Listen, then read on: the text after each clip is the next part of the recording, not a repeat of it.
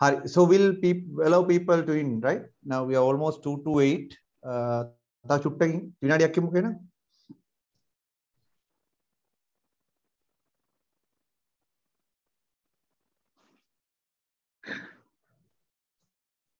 Irina, are you there?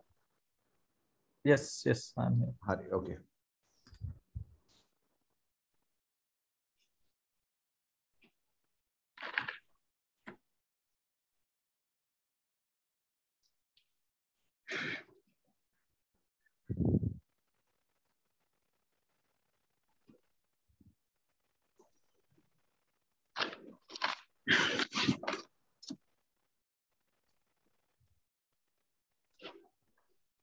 Okay, we'll start. Okay, then we added members.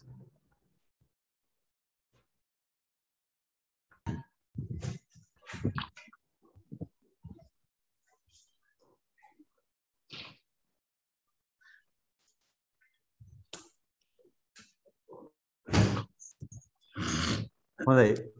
අයිබෝන් ඔබතුමාලා හැමදිනාට ඔබතුමාලා හැමදිනාටම අපි අද එකතු වෙලා ඉන්නේ ඩිජිටල් ට්‍රාන්ස්ෆෝමේෂන් එහෙම නැත්නම් ඩිජිටල් සංවර්ධන ක්‍රියාවලියේ ප්‍රධාන වැඩසටහනක් වන ඩිජිටල් ඉකොනොමි එහෙම නැත්නම් ඩිජිටල් ආර්ථිකයක් කරා යන ගමන් මාර්ගයේ අපි එක එක ප්‍රදේශ වශයෙන් රීජන්ස් වශයෙන් අපි මේ පළාත් වලට එනවා විශේෂයෙන් අපිත් එක්ක එකතු වෙනවා විවිධ පාර්ශවයන් රාජ්‍යාංශයේ පෞද්ගලිකාංශයේ සහ විවිධ මූලෝපායික වශයෙන් වැඩගත් වෙන ක්ෂේත්‍රවල උසස් නිලධාරීන් මේ කණ්ඩායම එක්කලා ඇවිල්ලා අපි කතා කරන්න බලාපොරොත්තු වෙන්නේ කතිකාවතත් එක්කම කොහොමද වඩාත් ප්‍රායෝගිකව මේ පළාත තුල මේ කටයුතු මෙහි ඵලදායී විදිහට පාවිච්චි කරන්නේ කොහොමද එහෙම නැත්නම් ඔබලා පැත්තෙන් ඒ අදාළ ක්ෂේත්‍රය සම්බන්ධයෙන් තියෙන අභියෝග මොනවද අවස්ථා මොනවද මේවට කොහොමද අපි ප්‍රතිචාර ලබා දෙන්නේ ඒවට පහසුකම් සලසන්නේ මේ කටයුත්ත ගැන තමයි ඇත්තටම අපේ මූලික උනන්දුව තියෙන්නේ අපි මේ විදිහට දැන් යාපනය කේන්ද්‍ර කරගෙන උතුරු පළාතටත් අපි මේ වගේ වැඩසටහනක් කරා එතනදිත් අපි දැක්කා යම් ප්‍රතිචාර ඒවට මේ වෙනකොටත් කටයුතු සිදු වෙමින් යනවා ඒ වගේ අපි හිතනවා මේ දකුණු පළාතත් එක්කලා පටන් ගත්ත මේ සදර්න් රීජන් රෝඩ් ෂෝ එකත් එක්කලා විශාල පිරිසක් අපිත් එක්ක එකතු වෙනවා විද්වතුන් පිරිසක් ඒ වගේම තීරණ ගත හැකි පහසුකම් සැලසිය හැකි පිරිසක් අපිත් එක්ක. ඒතර ඔවුන් එක්කලා මේ සංවාදයත් එක්කලා ඉදිරියදා කටයුතු වගේම අනාගතයේ සහ ඊටාම නුදුරු අනාගතයේ අපිට කොහොමද ICT ආයතනයේ විදිහට අපිට මෙදිහත් වෙලා ඔබතුමන්ලට වඩාත් ඵලදායී කටයුත්තක් ඉෂ්ට කරලා දෙන්න කියන එක ගැන තමයි අපි අද දවසේ කතා කරන්නේ. එතකොට මම මූලාරම්භයක් විදිහට කියන්නම් අපි මේක සිංහල භාෂාවෙන් තමයි මූලිකව ක්‍රියාත්මක කරන්නේ. නමුත් අපිට ද්‍රවිඩ භාෂාවෙන් වේවා එහෙම නැත්නම් ඉංග්‍රීසි භාෂාවෙන් වේවා අපිට පහසුකම් සලසන්න පුළුවන්. අපි මේත් එක්කලම මම අඳුනලා දෙන්නම් අද දවසේ අපිත් එක්ක එකතු වෙන්නේ කවුද කියලා.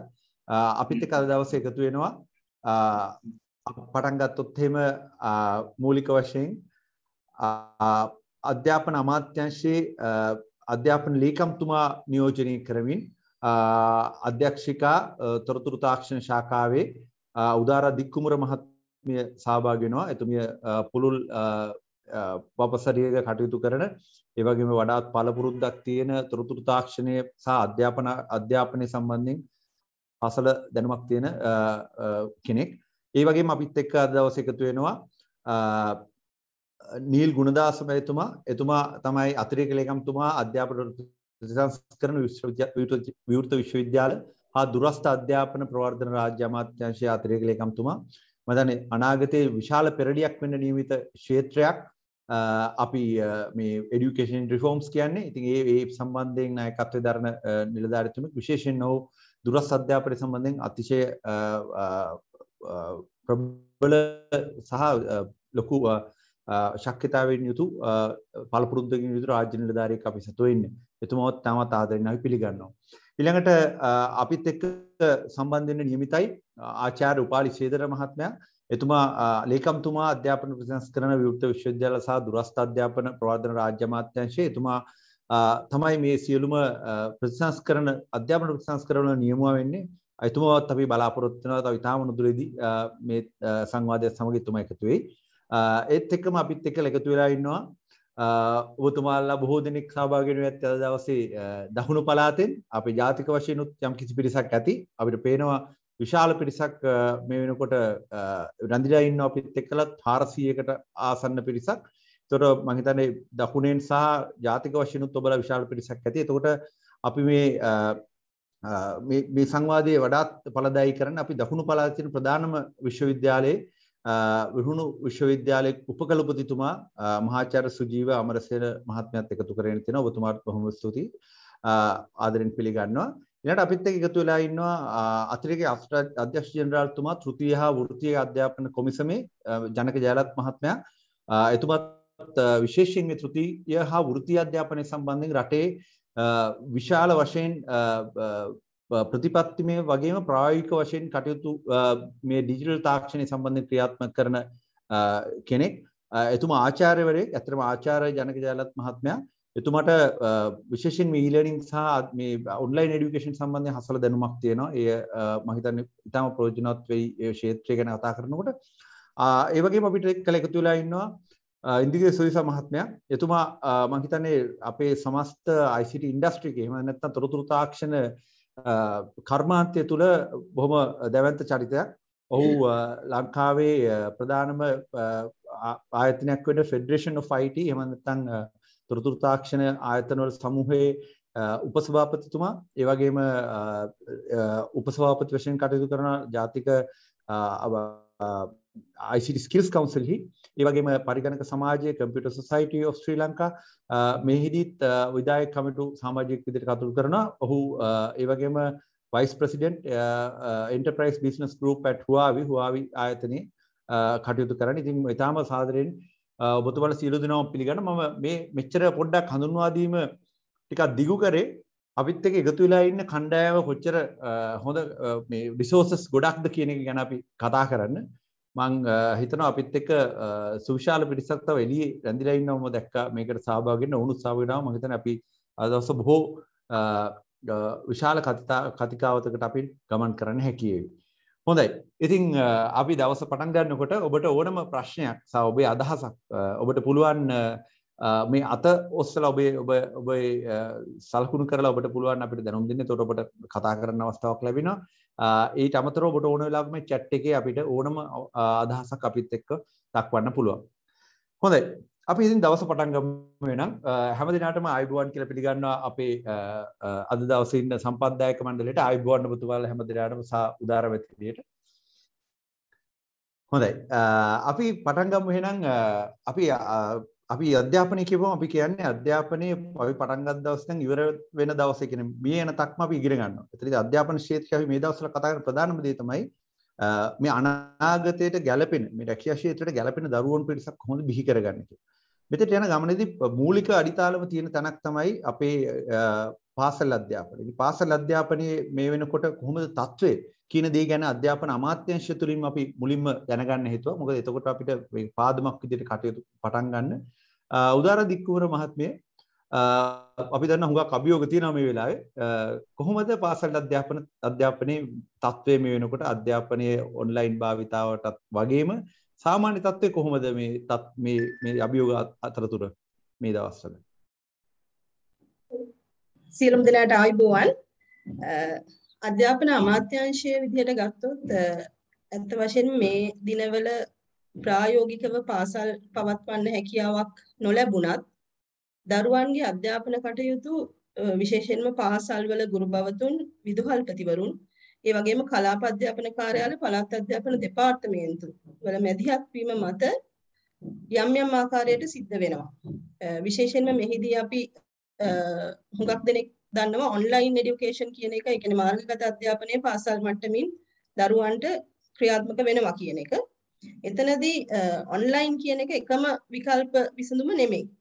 එතකොට ඔන්ලයින් এডুকেෂන් වලට අමතරව අපි රූපවාහිනී මාධ්‍යෙන් ඒ වගේම ගුවන්විදුලි මාධ්‍යෙන් ඊටත් අතිරේකව පාසල් මට්ටමින් විවිධ පාසලේ වෙබ් අඩවි හරහා පාසලේ LMS හරහා මේ අධ්‍යාපනය ක්‍රියාත්මක වෙනවා දරුවන්ට. මේ කාර්යයන් වලින් මගහැරෙන දරුවන්ට මුද්‍රිත මාධ්‍ය වලින් විශේෂයෙන්ම පළාත් මට්ටමින් පුවත්පත් හරහා එහෙමත් නැත්නම් දරුවන්ටම හදපු විශේෂිත ඒ ශ්‍රේණි වලට ගැලපෙන්න හදපු මුද්‍රිත පාඩම් හරහා මේ අධ්‍යාපන කටයුතු මේ වන විට ක්‍රියාත්මක වෙනවා. එතනදී විශේෂයෙන්ම පාසල් විදුහල්පතිවරු ඒ වගේම කලාප කාර්යාලවල සහ පළාත් අධ්‍යාපන දෙපාර්තමේන්තුවල පළාත් අධ්‍යාපන අධ්‍යක්ෂ කලාප අධ්‍යාපන අධ්‍යක්ෂ තුමන්ගේ නායකත්වයෙන් විශාල කණ්ඩායමක් මේ සඳහා දායකත්වයේ සපයනවා. ඒ තුලින් තමයි අපේ ගුරු භවතුන් දරුවන්ට මේ ඒ කියන්නේ මුහුණට මුහුණ අධ්‍යාපනය නොවුනත් දුරස්ත ක්‍රමවේද හරහා අධ්‍යාපනය සිදු කරන්න මහන්සියක් ගන්නවා.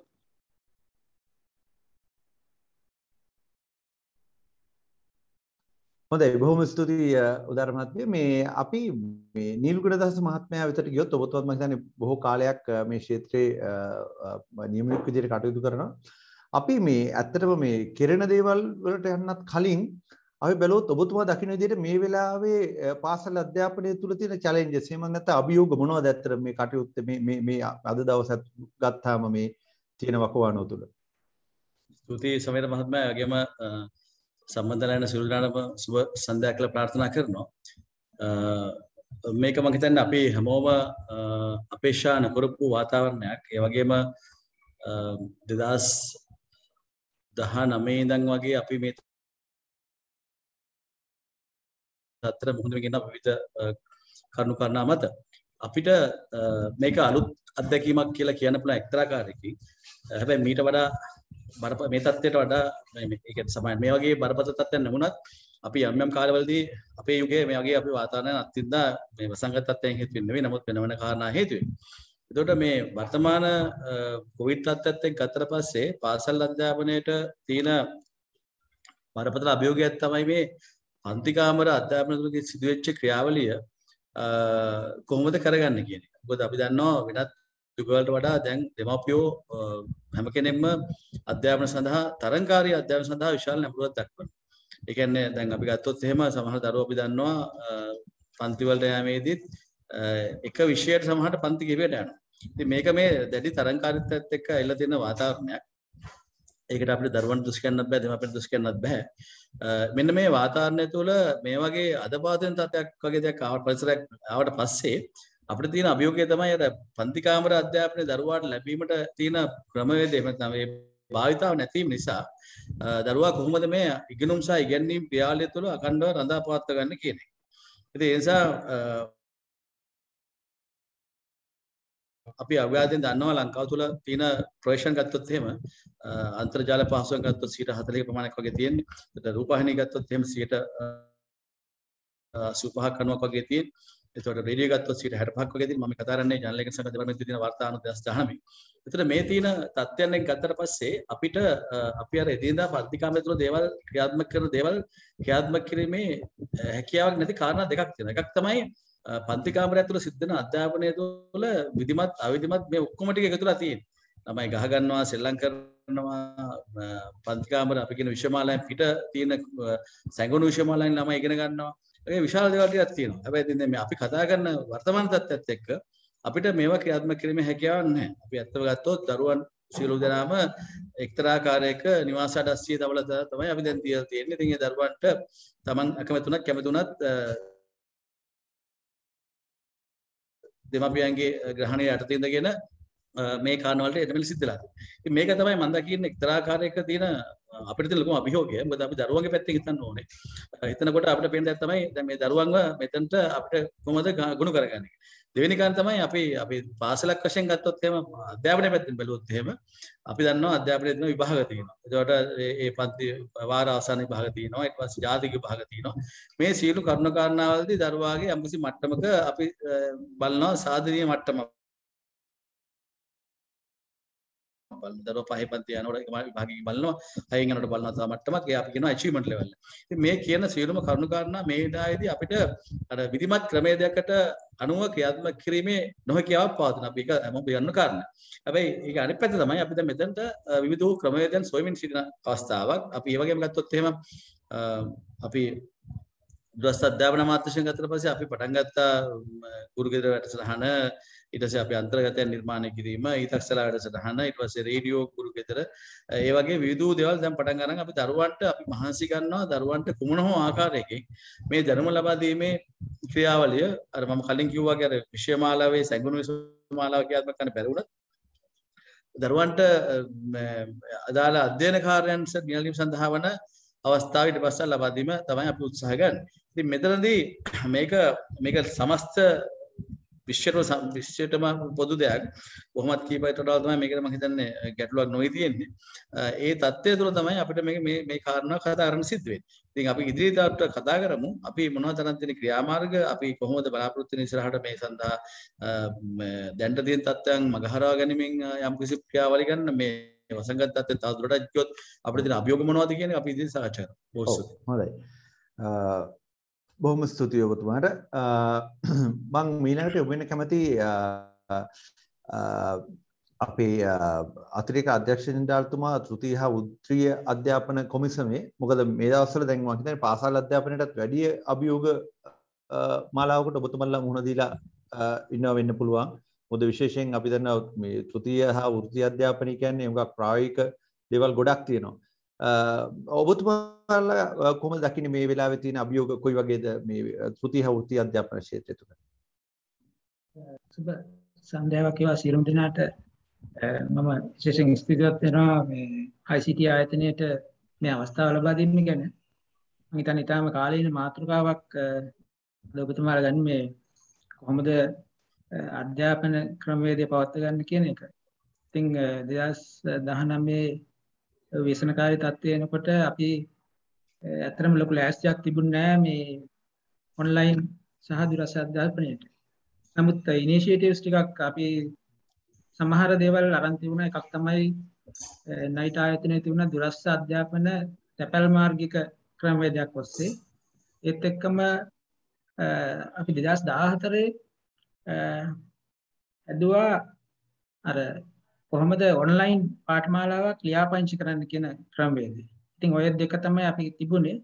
ඉතින් මේ අවස්ථාවත් එක්ක අපිට සියලුම ආයතන වහලා සම්පූර්ණ මාර්ගගත ක්‍රමවේදය ඔස්සේ යන්න සිද්ධ වුණා.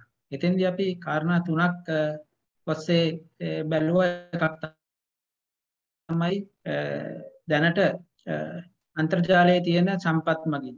ඒ කියන්නේ දැනට තියෙන YouTube ඒ වගේ සමාජ මාධ්‍ය ඒ වගේ අන්තර්ජාලයේ තියෙන යම් යම් සම්පත් පාවිච්චි කරලා කරන ක්‍රමවේදයේ එක ක්‍රමයක්. ඊළඟට අපි බැලුවා ලර්නින් මැනේජ්මන්ට් සිස්ටම් එක. කොහොමද මේ ඉගෙනුම් ගැනීම ක්‍රමවේදයක් මාර්ගගත ක්‍රමවේදයක් ඔස්සේ කරන්න කියලා එම ක්‍රමවේදයක් සමහර ආයතන දැනට පාවිච්චි කරනවා. ඒත් එක්කම තුන්වෙනි අපි බැලුවේ blended learning. ඒ මිශ්‍ර ඉගෙනුම් ක්‍රියාවලියක්. දැන් ඔබතුමා කිව්වා අර ප්‍රායෝගික වශයෙන් මේ කරන අධ්‍යාපනයක් තමයි අපි කරන්නේ. අතරම මේ ඒගොල්ලන්ට hands on experience. ඒ කියන්නේ තමන්ගේ දැනුමටත් වඩා කුසලතාවය මූලික වෙන ක්‍රමවේදයක් තමයි මෙතෙන්දී අපි අපේ ශාස්ත්‍රයේ වෘත්තීය අධ්‍යාපන ශාස්ත්‍රයේ පවතින්නේ. ඉතින් කොහොමද ඒක කරන්න කියලා එතෙන්දී අපි අනුගමනය කරපු ක්‍රමවේදය තමයි අර මුල් ක්‍රමවේද දෙකත් ඇතුළත් ප්‍රායෝගික කිරීම සම්බන්ධයෙන් ස්ටුඩන්ට්ස් ඒ කියන්නේ ශිෂ්‍ය ශිෂ්‍යාවන් උඩා කණ්ඩායම් වලට බෙදලා ඒ කණ්ඩායම් ප්‍රායෝගික තත්ත්වයන්ට ගෙනීම. ඒ කියන්නේ අපි තුමු 3න් 1ක ප්‍රමාණයට අඩු කළා ඒ කණ්ඩායම් විදියට ගෙනල්ලා ඒ ක්‍රමවේදේ භාවිතා කළා. එතෙන්දී අපිට පේුණා මේකේ යම් ප්‍රශ්න තිබුණා. අපේ සංඛ්‍යාලේඛන අනුව අපිට ඇවිල්ලා තිබුණේ 50%ක් වගේ සහභාගීත්වයක්. ඉතින්දී අපි බැලුවහම ගොඩක් අයට තිබුණා මේ ඩිවයිස් එකක් නැතිකම, ඒ වගේම ඇක්සස් ප්‍රශ්න, මේ ඔන්ලයින් ක්‍රමවේද පිළිබඳ නොදැනීම, ගුරුවරුන්ගේ තියෙන ගැටලුව ඔන්ලයින් ක්‍රමවේද පිළිබඳ ඒගොල්ලන්ට යම්කිසි අවබෝධයක් නැහැ. ඒත් එක්කම දෙමව්පියන්ටත් අවබෝධයක් තිබුණේ නැහැ සහ ඒගොල්ලන්ගේ විශ්වාසයක් තිබුණේ නැහැ මොකක් අයගේ මේ ක්‍රමවේද ඔස්සේ ගෙනියනවාද කියලා. නමුත් අද වෙනකොට ලෝකයේ දියුණු රටවල් සෑම එකක්ම පාහේ දැන් මේ වගේ අධ්‍යාපනයක්, ඒ කියන්නේ වෘත්ති අධ්‍යාපනය කියන එක යම් යම් මාර්ගගත ක්‍රමවේද ඔස්සේ virtual reality, augmented reality ඒ වගේ ක්‍රමවේදයන් ඔස්සේ වෘත්ති අධ්‍යාපනය කරන්න පෙළඹිලා තියෙනවා. ඒක යම් සාර්ථකත්වයක් ලබලා තියෙනවා. මම හිතන්නේ අපිටත් ඉදිරියේදී එවැනි ක්‍රියාමාර්ග වලට යන්න වෙයි. ඒත් එක්කම ඊටාම මම දන්නවා ඊටාම දුෂ්කර කාල පරිච්ඡේදයක් මේක. නමුත් මම ඉල්ලන්නේ තමන්ගේ ඉගෙනීම අතාරින්න නැතුව දිගටම උත්සාහයෙන් උනන්දුවෙන් කරගන්න කියලා. හොඳයි. බොහොම ස්තුතියි. මම හිතන්නේ දැන් අපි මෙතනදී කිව්වාගේ ඔබතුමා කිව්වාගේ පාර්ශ්ව කාර්යවන් රැසක් ඉන්න අධ්‍යාපනයේදී අපි කියනවා පාසලේ ඉන්න දරුවෝ, ඒ වගේම දෙමව්පියෝ, ගුරුවරු සහ පාසල් වල කළමනාකාරීත්වය සහ අදාළ සේවයේ නියුතු කණ්ඩායම් මේ පාර්ශවයන් හැම පාර්ශවයක්ම මම හිතන්නේ මේ කාර්යය ඇතුලේ සම්බන්ධ වෙනවා. ඉතින් මෙතෙන්ට යනකොට මම හිතන්නේ විශේෂයෙන් දැන් ළමයිගේ ජීවිතයේ වෙනස් වෙන තැනක් තමයි උසස් අධ්‍යාපනය කියන්නේ. මම හිතන්නේ උසස් අධ්‍යාපනයේ අපේ මහාචාර්යතුමා අපිත් එක්ක එකතු වෙලා ඉන්න රුහුණ විශ්වවිද්‍යාලයේ නොකඩුවක් කරගෙන යනවා. නමුත් මම හිතන්නේ මේ අනාගතයේ දැන් මේ යන විදිහට ඊළඟ අවුරුදු දෙක තුනක් මේ විදිහට ගියොත් අපිට තව අභියෝග තියෙයි මේ කටයුතු ඉස්සරහට ගෙනියන්න මේක භාවිතාව සම්බන්ධයෙන්.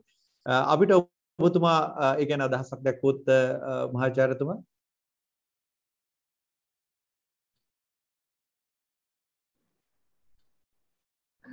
එහෙමයි. ෆිල්ම් දෙනාට ආයුබෝවන්. මට ආරාධනා කරට ස්තුතියි. අපිටත් අලුත් අත්දැකීමක්. අපිට මේ පරිගණක තාක්ෂණයේ යම් ආකාරයකට විශ්වවිද්‍යාල පදවිය තුර තිබුණ 1990 වල විභාගයේ සිට මේක අධ්‍යාපන ක්‍රියාවලියට මම හිතන්නේ කිසිම විශ්වවිද්‍යාල පදවිය පරිගණක ආයතන හැර උපරිම අයුරින් පාවිච්චි කරා කියලා භාවිතා වුණා. විශාල අභියෝගයකට මුහුණ දුන්නා ගිය අවුරුද්දේ මාර්තු මාසයේ එකපාරටම රට වහනකොට නැවත ඊටාම දැන් හැමදාම විශ්වවිද්‍යාල වහනකොට අවබෝධයක් තියෙනවා කවදා නැවත ඇරෙයිද කියලා. ගිය පාර එහෙම වෙනකොට කවදාද අරින්නේ මොකද්ද වෙන්නේ කියන කිසිම අවබෝධයක් අවිනිශ්චිත තිබුණේ අවිනිශ්චිත බවක් තිබුණ හැමෝගෙම හිතේ. ඒ හින්දා අලුත් වැඩසටහනකට මුහුණ දෙන්න අවතීර්ණ වෙන්න ඕන. ඒ අභියෝගය අපි බාර ගන්න ඕන කියන හැඟීම එකපාරටම මම හිතන විශ්වවිද්‍යාල පද්ධතියට මාවා. අපි සාකච්ඡා කරන පළවෙනි දවසේ ඉඳලම මම උපකුලපති හැටියට මම වැඩ කරපුවේ අපි සාකච්ඡා කරා මගේ අභ්‍යන්තර පරිගණක අංශයේ ෆිල්ම් ආචාර්යවරු සහ සේවකයන් සමග කතා කරලා පද්ධතිය සකස් කරලා හැමෝටම එක සාකච්ඡාවක් තිබ්බ මුලින්ම විධායක කණ්ඩායම කියන අපිට පීඨාධිපතිවරු ලේකාධිකාරී තුමිය ඒ කණ්ඩායම එකතු කරලා අපි මේක ඉස්සරහට ගෙන තීන්දුව කරා වහාම ක්‍රියාත්මක වන වර්ග ඔන්ලයින් නැත්නම් මාර්ගගත ක්‍රමයට මාරු වෙනවා කියලා අපි එක දින කීපයක් ඇතුළත සෑම පීඨයකම මාර්ගගත ක්‍රමයකට අවතීර්ණ වුණා. ඇත්තටම ඉදිරියෙන්ම ගියේ උතන මානව ශාස්ත්‍ර පීඨය. මානව ශාස්ත්‍ර පීඨය හරි යුනික්. මොකද ඒක බොහෝ දුරට ක්‍රියාවලිය ඉදිරිම ක්‍රියාවලිය සිද්ධ වෙන්නේ දේශන සාකච්ඡා මාර්ගය නිසා ප්‍රායෝගික නිකන් ෆීල්ඩ් ස්ටඩිස් තියෙනවා. ක්ෂේත්‍ර පරීක්ෂණ සහ ඉගෙනීම්. ඒ හැර අනිත් සියලුම අධ්‍යාපනයට ඊට පස්සේ අපි තේරුම් ගත්ත ඉක්මනටම මේ පවතින යටිතල පහසුකම් පමණක් පාවිච්චි කරලා අපිට බොහෝ අධ්‍යාපන ක්‍රියාවලියන් පටන් ගන්න පුළුවන් කියලා. සෑම පීඨයක්ම වේගයෙන් මේකට අනුගත වෙන්න පටන් ගත්තා. ඉතින් පළවෙනි අභියෝගය තිබුණේ කොහොමද පටන් ගන්න, කොහොමද හුරු වෙන්නේ, කොහොමද පටන් ගන්න. ඒතර ඒක එහෙම පුහුණු දුන්නාට එකපාරට මේකට ගියාට අපිට තිබුණේ ප්‍රතිපත්ති. දැන් විශ්වවිද්‍යාලේ හැමතිස්සෙම වැඩ කරන්නේ ප්‍රතිපත්ති රාමුවක් ඇතුලේ. එතන අධ්‍යාපන අමාත්‍යාංශයත් එහෙමයි. අපිට සනාතන සභාව තියෙනවා, පාලක සභාව තියෙනවා. මේ ප්‍රතිපත්ති හදලා තියෙනවා. මේ ඉගන්වන්නේ මෙහිමයි, ඉගන්වන ක්‍රියාවලිය අගයීම් කරන්නේ මෙහිමයි. මාර්ගගත ක්‍රමය මේක තිබුණාට ප්‍රතිපත්තියක් හැටියට ස්ථාපිත වෙලා තිබුණේ නැහැ. මේකවත් අපිට වේගයෙන් ඒක අපිට කරගන්න සිද්ධ වුණා. අපි කරා. ඒකත් කරලා අන්තිමට අපි විභාග පිළිබඳව ඇත්තටම විභාග කරා අපි මාර්ගගත ක්‍රමයට. නමුත් විභාග කරන ප්‍රතිපත්තිය සකස් කරලා අනුමත කරගත්තත් ඇත්තටම කරලා ඉවරලා පස්සේ අත්හදා බැලීම් කරලා. ඉතින් දැකපු අභියෝග තුනක් තිබුණා. එකක් තමයි ආචාර්යවරුන්ට අපි මේ කතා කරන්නේ ඊටාම තරුණ ආචාර්යවරුන්ගේ ඉඳලා අවුරුදු 65 60 65 අතර ඉන්න මහාචාර්යවරු දක්වා තාක්ෂණයට හුරු වෙච්ච සහ තාක්ෂණයට හුරු නොවන කණ්ඩායම්. අපි වහාම සමීක්ෂණයක් කරලා පුහුණු අවශ්‍යය 300 ගණනක් සාගත්තා. වහාම පුහුණුවක් කරා හැමෝටම ඔන්ලයින් අධ්‍යාපනය කරලා හැමෝම දැන් මම පවත් මම තරුණයෙක් නෙවෙයි ඒ පැත්තෙන් බලනකොට හැබැයි අපි ඔක්කොම හුරු වුණා. මම පසුගාමීම නෑ. නමුත් හුරු වුණා. ඒක පළවෙනි අභියෝගය. දෙවැන්න ඊට පස්සේ අපි ක්ෂේත්‍ර පරීක්ෂණයක් කළා මේ සර්වේ එකක් කරලා සම්මීක්ෂණයක් කළා හොයාගත්තා ගැටලු තුනම හොයාගත්තා ඩිවයිස් ඒ කියන්නේ සමහර අයට උපකරණ නැහැ සමහර අයට සිග්නල් නැහැ සමහර අයට ඩේටා නැහැ සල්ලි නැහැ තුනම මේ අපි එතනදී මේ ඉන්ටර්නෙට් සර්විස් ප්‍රොවයිඩර්ස් ඩයලොග් මොබිටෙල් මේ ආයතන ඔක්කොම මේ LCLT මේ ආයතන ඔක්කොගෙම තියෙන අඩුපාඩු අපි සර්වේ කරලා හොයාගත්තා එක එක තැන්වල ලංකාව පුරාම අපි ළමයි ඉස්සෙල්ලා ඉන්නවා මැප් එකක් හැදුවා අපි මැප් එක හදලා මෙන්න රෙඩ් ස්පොට්ස් මේ රෙඩ් ස්පොට්ස් හැමතැනම තියෙනවා දැන් මාතර නගරේ පවා තියෙනවා කව වෙන්නේ නැති දැන් සිග්නල් නැති දැන් තට්ටු ගණනාක බිල්ඩිම හදනකොට හැම තට්ටුවටම ස්විච් එකක් දාන්නේ ඔග්මන්ට් කරන්න වැඩි කරන්න දැන් මේවා තමයි මේ කන්ස්ට්‍රක්ෂන් ඉන්ඩස්ට්‍රි එකේ ගොඩනේ ඔය අඩුපාඩු ඔක්කොම මේක ඇදලා විහාගත්තා මේ ඔක්කොම ඇත්තට මේ දත් මම UGC එකටත් ජනාධිපතිතුමාටත් ඒ කාර්යසාධක බලකායටත් දුන්නා මෙන්න මේවයි ISP ප්‍රොවයිඩර්ස් වලට දෙන්න ඕන මේ ආයතන වලට මෙන්න මේ අඩුපාඩු හදන්න කියලා මේක තාම හැදෙමින් පවතිනවා නමුත් ඊට පස්සේ ඩේටා නිකන් ලැබුණා ළමයින්ට අවශ්‍ය කරන උපකරණ කොහෙන් හරි එකතු වෙලා දුන්නා අපි අපේ සල්ලි වලින් එකතු කරලා ආචාර්යවරු දීපු අවස්ථාවක් තිබුණා ගොඩක් බරපතල අර්බුදයක හිටියනේ කොහොමද දුප්පත්කමෙන් පීඩාවට පත්වෙච්ච ළමයි ඉන්නවනේ අපේ මම ඒක ගැන පස්සේ කතා කරන්න මේ ඔක්කොම ඒක හැදුවා. ඉතින් හදලා අපි වේගයෙන් ඉදිරියට ගියා. අතන ගිය අවුරුද්දේ අපේ කණ්ඩායම් හැමෝම විභාග කරා. ඒ කණ්ඩායමේ විභාගවල අපි උපාධි ප්‍රදානෝත්සවය මේ අවුරුදු මාර්තු මාසේ 26 භෞතිකව තියලා ඉවර කරා. දැන් මේ අවුරුද්දෙත් ඔය විදිහටම අපි විභාග කරලා ඉවරයි. හුඟක් ආයතනවල ඊට විද්‍යාපීඨයයි පීඨ 10ක් තියෙනවා. විද්‍යාපීඨය තව තියෙනවා විභාග කරන ඉංජිනේරු පීඨය තියෙනවා. තාක්ෂණ පීඨේ කණ්ඩායම් දෙකක් විතර ඉන්නවා. අනිත් හැම පීඨයක්ම අවසන් විභාග කරලා ඉවරයි. දැන් මේකට වැඩ පිළිවෙල යටතේ මේක කරන්න පුළුවන්. මේ හැඩගැයීමට අපිට ඉතා ඉක්මනින් යන්න පුළුවන් අපේ ළමයි එක්ක අපේ තාක්ෂණයත් එක්ක අපිට තියෙන පසුබිම එක්ක අපේ කැපවීමත් එක්ක මම හිතන්නේ අභියෝග බාර ගන්න රටක් බවට පත් වුණා මේක නොකියාම මම හිතන්නේ ඒක. ඊළ පස්සේ එනවා දිගටම තියෙන ගැටලුව මේන්ටෙනන්ස්. නැත්නම් අපි නඩත්තු මේ කොහොමද ගෙනියන්නේ ඉදිරියට. ඔව්. එතනදී ඔය ඩේටා පිළිබඳ ප්‍රශ්න හැමදාම ආවා අපිට. ඒක පිළිගන්න බෑ ඩේටා හැමෝටම නිකන් දුන්නට සමහර වෙලාවට ඩේටා නොමිලේ ලැබෙන්නේ නැති අවස්ථා තියෙනවා. ඒකට ඉගෙන ගන්න බෑ. ඒකට විකල්ප ගෙනාවා. ළමයිව සමහර අය අපි ඇතුළට ගෙනාවා. කණ්ඩායම ඇතුළට ගෙනල්ලා ඉගෙනනවා දුප්පත්ම ළමයි සිග්නල් නැති. උගන්නන්න බෑනේ. ඒක 20 භාග විතර ළමයි ඇතුළට හිටියා. හොස්ටල් වල තියාගෙන තනි කාමරවල අපි ඉගෙනනවා ඒගොල්ලෝ. ඔය හයිබ්‍රිඩ් සිස්ටම් එකකටත් ගෙනිච්චා. ඊළඟට අපි ඒගොල්ලොන්ට අවශ්‍ය කරන සියලුම හුඟාකට අපි ලැප්ටොප් අරන් දුන්න ශිෂ්‍යත්ව හැටියට ළමයින්ට අපි ළඟ තිබෙන ශිෂ්‍යත්ව ක්‍රම අපි මාරු කරා. මුදල් වෙනුවට බැංකු ණයක් දුන්න ශිෂ්‍යත්ව ගන්න බැංකු ණයට අපේ ශිෂ්‍යත්වයේ බැංකුවට හැරෙව්වා. අන්න ඒ වගේ ගොහෝ දේවල් يعني වහාම හොයාගන්න පුළුවන් විසඳුම් මේ තුල හොයාගත්තා. හොඳයි. ඒ කොහොම ඉස්සරහට ගිහිල්ලා අධ්‍යාපනය කොහොමද ඉස්සරහට ගෙනියන්නේ අභියෝග අපිට තියෙන ගැටලු ගොඩක් තියෙනවා දැන්. මගේ යටිතල පහසුකම් අවුරුදු 25ක් පරණයි. ඔව්. දැන් මම හොයාගෙන තියෙන දැන් පවතින තාක්ෂණයට මේකක්වත් ගැලපෙන්නේ. මට අලුතෙන් මිලියන 140ක් වුණා මේ අප්ඩේට් කරන්න. ඒකට සල්ලි නැහැ. හැබැයි අපි දුවනවා මේක. කොහොම හරි කරනවා ඊළඟ අවුරුදු දෙක ඇතුළත කියලා අපි හිතාගෙන. කොහෙන් හරි සල්ලි හොයාගන්න කරනවා මේ වැඩේ.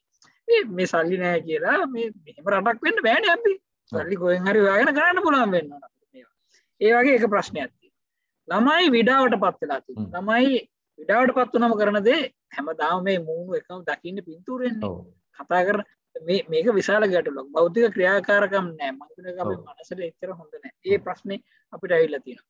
ක්‍රියාකාරක දැන් මේ විශේෂයෙන්ම කවදාවත් කරන්න බෑ අපිට උපාධි ප්‍රදානෝත්සවයක් ඔන්නයි. කරන්න පුළුවන්. තමයි කැමති නැහැ. දෙමාපියොත් කැමති නැහැ. මම හිතා මම කවදාවත් කරන්නේ නැහැ උත්සාහ කරන්නේත් නැහැ කියලා. ඉතින් මේවා හැබැයි අනිත් හැම දෙයක්ම මේ විශ්වවිද්‍යාලය කරන්න පුළුවන්. සියලුම පරිපාලනය කරන්න පුළුවන්. මම නොකර හිටපු يعني සියලුම මීටින් පාලක සභාව, සනාතන සභාව, සියලුම බෝඩ් මීටින් දැන් බඳවා ගැනීම විභාග ප්‍රායෝගික පුහුණු හැර ඒක තරමක් දුරට පුළුවන් ඔන්ලයින් කරන්න ප්‍රායෝගික දැන් රසායනික පුහුණු විවිධයිනේ වෛද්‍ය පීඨය වෙනස් ඉංජිනේරු පීඨය වෙනස් තාක්ෂණ පීඨය වෙනස් කෘෂි පීඨය තවත් වෙනස් මේවට ඕන කර සමහර දේවල් තියෙනවා කරන්න බෑ ඔක්කොම ඉතින් අපි ඒ ඔක්කොටම හැඩගැහිලා අලුතෙන් කරගෙන යනවා වෙන වැඩසටහන් ඉතින් ඒ අඩුපාඩු ටික අපි හදාගන්න වැඩසටහනක් වෙනම තියෙනවා ගෙන්නනවා කරනවා යවනවා ගෙන්නනවා කරනවා යවනවා ගෙන්නනවා කරනවා යවනවා පුංචි කණ්ඩායම් හැටියට ඒ විදිහට තමයි කරන්නේ විභාගත් එහෙමයි කරන්නේ සායනික පුහුණුව ඒ විදිහට ඇතුලේ තියාගෙන කරනවා. ඒගොල්ලන්ට වෙන අතරම ඒකේ වෙන පැත්තක් මට තියෙනවා. දැන් මමත් වෛද්‍ය පසුබිමෙන් ආපු හින්දා මම කිව්වා අපේ වෛද්‍ය ශිෂ්‍යයන්ට අපි සෞඛ්‍ය සේවකයෝ අපිට අසංගත දැකලා දුවන්න බෑ. ඒ හින්දා අපි එන්නත් ගහලා වැඩ කරන්න ඕන. ඒ හින්දා ඒගොල්ලන්ට ඇත්තටම අපි නිවාඩු දුන්නේ නැහැ. ඒගොල්ලෝ ගෙදර යවුවෙත් නැහැ. ඒගොල්ලන්ගේ කණ්ඩායම අපි ඇතුලේ තියාගත්තා. පොඩි පොඩි නිවාඩු හැමෝටම දුන්නා. හැබැයි වෛද්‍ය ශිෂ්‍ය තාමත් පුහුණු වෙනවා. විශේෂයන් තාමත් පුහුණු වෙනවා. ඇතුලේ සායනික පුහුණුව ලැබනවා. කණ්ඩායමට අපි ඔක්කොම කිට් අන්දලා තමයි පුහුණුවට යවන්නේ. ඒක කරලා ආරක්ෂා කරගෙන තියාගෙන ඉන්නවා. අපිට බරපතල එක්කෙනෙක් දෙන්නෙක් ළමයින්ට හැදිච්ච දේ මම හිතන්නේ ඔක්කොම ගෙවල් වලින් ආපුව තිබුණේ. හැබැයි ඒ ඇරෙන්න බරපතල ප්‍රශ්න තාම එකක්වත් අපිට ඇවිල්ලා නැහැ. ඉතින් ඒක අපේ තරහ දුරට ජයග්‍රහණය මම හිතන්නේ මේක පොදුවේ විශ්වවිද්‍යාල පද්ධතියෙම අදාළ දෙයක් කියලා. ඊළඟට කරන්න බැරි දෙකක් කියලා තියන් හිටියා මම. එකක් තමයි විනය පරීක්ෂණ කරා. ඒකත් ඔන්ලයින් කරා. විනය පරීක්ෂණ සම්බන්ධකම් දීලා ගන්නවා. හරි ෂෝක් රෙකෝඩ් කරන්න පුළුවන්. ඒතර කියන දේවල් ආපහු ගන්නත් බෑ. මේක කරන්න ලේසි. නඩු අහන්නත් පුළුවන්. හරි රික්‍රූට්මන්ට් ඔය දෙක තමයි මම අතේ අන්තිමට බැරි දේ නඩත්තු බැරි දේ නඩත්තු රිපෙයාර් ඒව කරන්න බෑ සහ අපිට මූදායන තියෙන හින්දා අපිට හැමතිස්සෙම ලුණු සහිත සුළඟ එන හින්දා ඒක සුද්ධ කරන්න තියෙනවා ඒ කණ්ඩායම මං ගෙන්නනවා අතුලට ඒක ගෙන්නලා සුද්ධ කරනවා ඉතින් එහෙම තමයි දැනට යන්නේ මම හිතනවා අපි පසුගාමී නෑ විශ්වවිද්‍යාලයක් හැටියට ඒ ඉස්සරහට ගිහිලා දෙනවා අපිට දියුණු වෙන තව ගොඩක් තැන් තියෙනවා අපි ඇත්තටම තව ජයග්‍රහණ ගත්තා උදාහරණයක් හැටියට අපේ දුරස්ථ අධ්‍යාපනයේ බාහිර උපාධි කියලා තියෙන්නේ මේ ඒකකේ සම්පූර්ණයෙන්ම දිව්‍ය වෙන විදිහට දැන් ඒක සම්පූර්ණයෙන්ම ඔන්ලයින් වලට හැරෙව්ව අභ්‍යන්තර අධ්‍යාපන ක්‍රමයක උනට දෙන. ඉතින් ගුණාත්මක බව වැඩි වෙනවා. ඒ දෙවෙනි එක පැත්තක්. අනිත් පැත්ත විඩාව සඳහා විවිධාකාර වැඩසටහන් අපි හොයාගත්තා. අපි සංගීත වැඩසටහන්, නාට්‍ය වැඩසටහන් ළමයි හගෙවල් වල හදලා කෑලි ලියලා ඒගොල්ලොම රංගපාන ඒවා අපි ළඟ තියෙනවා දැන් ටට්ටක් ගාලා දැන් ඊයේ වැඩසටහනක් දැන් ඊයේ පෙරේද වැඩසටහන තියෙනවා 18 වෙනිදා ඊට අයියේ පෙරේද 18 වෙනිදා හවස 6 යමට මනරේ වගේ හැම නාට්‍යද ක්‍රීඩාද මේ එක එක කතා මේ ගොඩක් දේවල් ක්විස් ප්‍රේලිකා ගොඩක් දේවල් කරා ළමයින්ගේ විඩාවනවත් ගොඩාක් දේවල් අපිට මේක තුල කරන්න පුළුවන් කියලා තේරුම් ගන්න මේක තුල අධ්‍යාපනය පුරුදු කරන්න පුළුවන් කියලා විශ්වාස කරනවා අපි අපේ ළමයි හුඟකට උසස් අධ්‍යාපනය ලබා දෙන්න පුළුවන් මේ අභියෝගයෙන් අපි ඉස්සරහට යනකොට මේ COVID-19 අර්බුදයේ මාස 6ක් අවුරුද්දක් දෙකක් ගියත් අපිට මේ දේ ඇදගෙන යන්න පුළුවන් කියලා විශ්වාස කරනවා මම හිතනවා රටේ ජනතාව බලාපොරොත්තු සහගත විදියට ඉන්න ඕන කියලා විශ්වාසය තියාගෙන මේ අධ්‍යාපනය කරන මොකද ඒක තමයි වැදගත්ම දේ බලාපොරොත්තු කවදාවත් නැති කරගන්න හොඳ නැහැ අපි අපේ අනාගතය ගැන රටක් හැටියට අපි ගොඩ එන්න ඕනේ මේ අභියෝගේ ජය ගන්න ඕනේ එච්චරයි හොඳයි බොහොම ස්තුතියි මම හිතන්නේ ඔබතුමා මම හිතන්නේ උසස් අධ්‍යාපන ක්ෂේත්‍රයේට මම හිතන්නේ බොහොම හොඳ දානාත්මක දෙයක් කිව්වේ අර පසුගමන් නෙවෙතන පෙරගමන් කරුවෙක් වගේ අපිට දැන් තේරෙන්නේ කියපු දේවල් එක්කලා මම හිතන්නේ ඒ කියපු කරුණු අපි තව ඉස්සරහට කතා කරමු පොදුවේ ඔබතුමා සඳහන් කරපු ලෙක්චරර්ස් එමෙතන ඉගැන්වීමේ ක්‍රියාවලිය ඒ වගේම devices connectivity මේ affordable access ඒ වගේම විශාල වැදගත්ම දෙයක් ඔබතුමා සඳහන් කරා මේක විඩාවට පත් වෙන දරුවෝ කියන එක. ඒකට මොකද්ද කරන්නේ මම මේවා තව විශාල අභියෝග තමයි ඔබතුමා යම් යම් ක්‍රමවේදත් ඔබතුමා හඳුන්වලා දුන්නු මූලෝපායනුත් අපිට සඳහන් කරා බොහොම ස්තුතියි. අපි මම මතක් කරන්නම් මේ ඉන්න කණ්ඩායමට අපිත් එක්ක එකතු වෙලා මම හිතන්නේ අපිත් එක්ක Zoom එකේ වගේම Facebook එකෙත් එකතු වෙනවා කණ්ඩායම් විශාල ප්‍රමාණයක්. ඔබලගේ ප්‍රශ්න Facebook එකේ chat එකේ වුණත් අපිට දාන්න පුළුවන් Facebook එකේ කමෙන්ට් එකක් හරි එහෙම නැත්නම් මෙතන වුණත් යොමු කරන්න පුළුවන්. දැන් මේ අපි කතා කරන්නේ අභියෝග හරිය. මේ අපි කතා කරන්නේ මේ වෙලාවේ තියෙන අභියෝග ඉගෙනීම් ක්‍රියාවලියට. එතකොට මේ අභියෝග දැන් සඳහන් කරා මේ අධ්‍යාපනඥයෝ විශාල ප්‍රමාණයක් විවිධ ක්ෂේත්‍රවල දැන් අපි කතා කරා. එතකොට තව මොනවා හරි තියෙනවනේ නොකිය වෙච්ච එහෙම නැත්නම් තව දේවල් තියෙනවනම් තවත් අපිට මෙතන ඔබට යොමු කරන්න පුළුවන් ටයිප් කරන්න පුළුවන්. මම යොමු වෙන්න කැමති අපි ඉන්දිකේ සොයිස මහත්මයාට මොකද මේ සීරමත් එක්කලා එන අනිත් ලොකුම අභියෝගය තමයි ඉන්දිකේ මහත්මයා මට හිතෙන්නේ දැන් අපි ඉන්ඩස්ට්‍රි එකේ ඉස්සරහට යන්න ඕනේ. දැන් අපි බලාපොරොත්තු වෙනවා රටට විදේශ විනිමය ගේන්න තොරතුරු තාක්ෂණය. ඒතර මේ ඉන්ඩස්ට්‍රි එකට අවශ්‍ය වෙනවා මේ ශක්තියතාවෙන් යුක්ත පිරිස්. දැන් මේ හැදෙන්නේ මේ සිස්ටම් එකේ. ඉතින් එතකොට දැන් කොහොමද මේ ඔබතුමා දකින්නේ මේ අභියෝග ටික කොහොමද මේ බලපාන්නේ අනාගත තොරතුරු තාක්ෂණ ක්ෂේත්‍රයට? ඔව් බොහොම ස්තුතියි සමීර මම හිතන්නේ සුබ සිළු දිනාටම සුබ සන්ධ්‍යාවක් කියලා මම ප්‍රාර්ථනා කරනවා. මම හිතන්නේ තොරතුරු තාක්ෂණ ඉන්ඩස්ට්‍රි එකට නැත්නම් IT ඉන්ඩස්ට්‍රි එකට එහෙම නැත්නම් තොරතුරු තාක්ෂණය පාවිච්චි කරලා වැඩ කටයුතු කරන ඉන්ඩස්ට්‍රීස් මේ හැම එකටම තොරතුරු තාක්ෂණය අවශ්‍යම දෙයක්.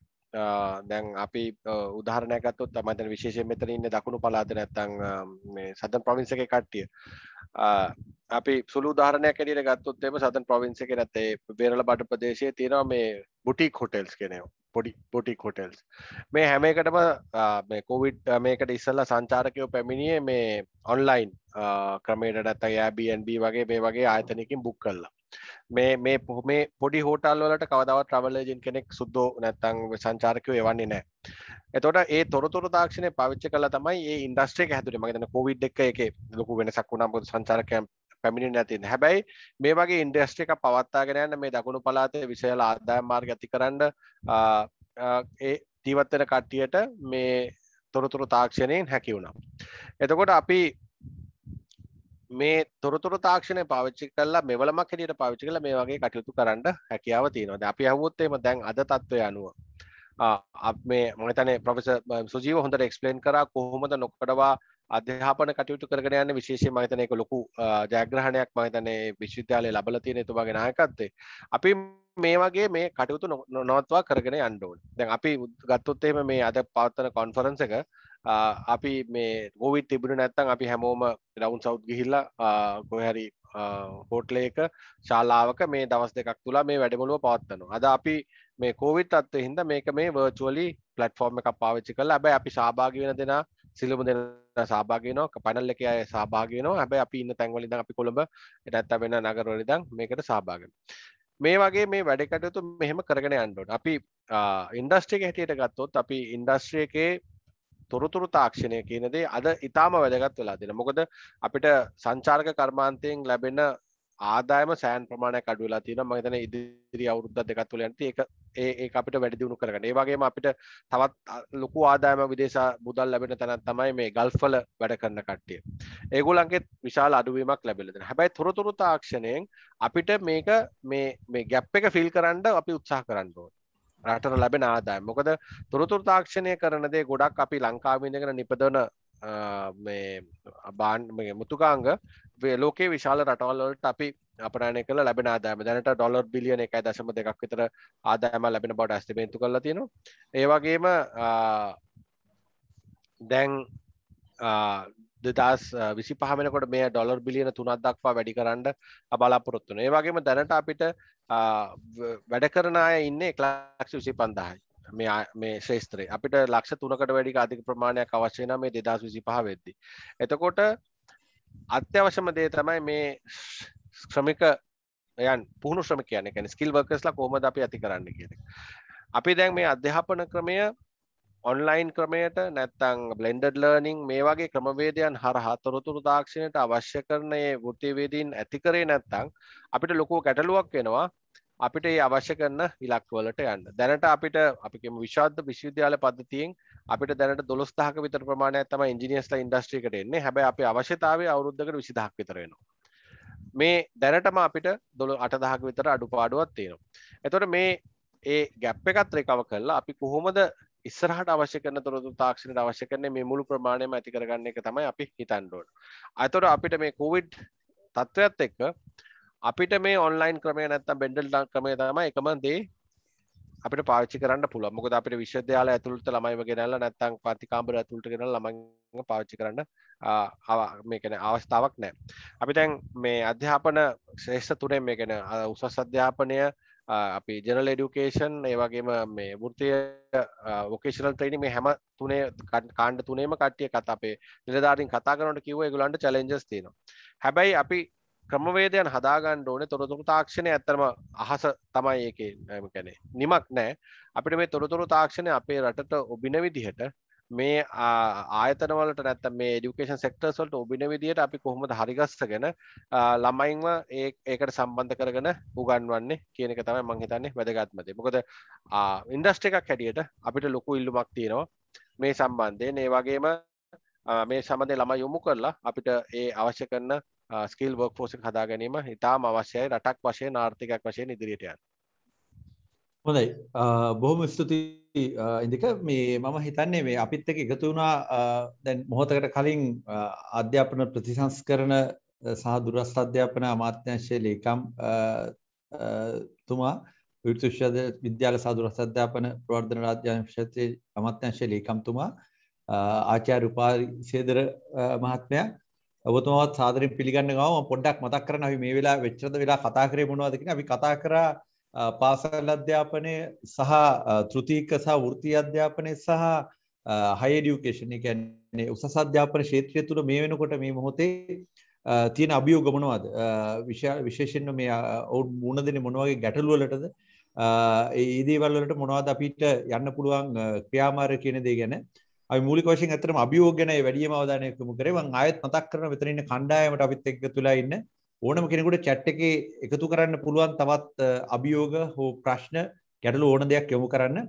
මම පොඩක් ඊටාම දැන් මේ වෙලාවේ සුදුසුම වෙලාව මම හිතන්නේ අපි මූලික වටේ ආරාධනා කරට කැමති උපාරිසේදර ආචාර්ය උපාරිසේදර ලේකම්තුමාට අපිට පොඩ්ඩක් මෙන්න මේ ගැන දැනුම් දුන්නොත් ඔබතුමා දැන් අපි දන්නවා විශාල ක්‍රියාවලියක නියමුවෙක් ලංකාවේ ඉන්න මම හිතන්නේ රටේ අනාගත પરම්පරා ගණනාවක් ඔබතුමා නායකත්වය දෙන කටයුත්තේ ප්‍රතිලාභියෝ සහ අපේ අනාගත પરම්පරා ගණනාවක employability එහෙම නැත්නම් මේ තමන් අනාගත රාජ්‍ය රැකියා ක්ෂේත්‍රයට පිවිසීම පිළිබඳව ලොකු දෙයක් මේ අපේ අධ්‍යාපන ප්‍රතිසංස්කරණය සිද්ධ වෙනවා. දැන් අපිට දැනගන්න ලැබුණා මූලික අවස්ථාවේ අධ්‍යාපන ප්‍රතිසංස්කරණ විශාල පෙරලියක් රටේ කරන්න බලාපොරොත්තු වෙනවා කියලා. මේ ක්‍රියාවලිය ගැන පොඩ්ඩක් අපිට පැහැදිලි කරලා ලේකම්තුමා ඇයි අධ්‍යාපන ප්‍රතිසංස්කරණ අවශ්‍ය වුණේ කියන එක ඉතාම කෙටියෙන් පැහැදිලි කරලා අපිට පොඩ්ඩක් කිව්වොත් දැන් මේ මොහොතේ මේ තියෙන වර්තමාන තත්ත්වයක් එක්කලා ඔබතුමා මේ සැලැස්ම කොහොමද ප්‍රායෝගිකව ක්‍රියාවට නගන්න බලාපොරොත්තු වෙන්නේ මේ වෙනකොට තියෙන තත්ත්වය කොයි වගේද? බොහොම ස්තුතියි සමීර මට සමා වෙන්න ඕනේ මේ මගේ ප්‍රමාදය ගැන එකක් පොඩ්ඩක් පමාවෙලා තමයි එකතු වෙන්න ආවේ ගෙදරට එනකොටම ඉලෙක්ට්‍රිසිටි නැහැ ගෙදර ඒක නිසා තවත් පැත්තකින් ආයෙත් පාරක් ලොක් වුණා දැන් තමයි සියලු දේ අපව විවෘත වුණේ සමා වෙන්න ඒකට මේ අධ්‍යාපන ප්‍රතිසංස්කරණ අවශ්‍යතාවයේ මේ රටේ සියලුම කොටස් දීර්ඝ කාලයක් තිස්සේ පිළිගන්න දෙයක් හේතුව 1944 ආචාර්ය ශ්‍රී W.W. කන්නංගර තුමාගෙන් සිදුවන වෙනසෙන් පසුව මේ රටේ ප්‍රබල අධ්‍යාපනික වෙනසක් සිදු වෙලා නැහැ සමීර.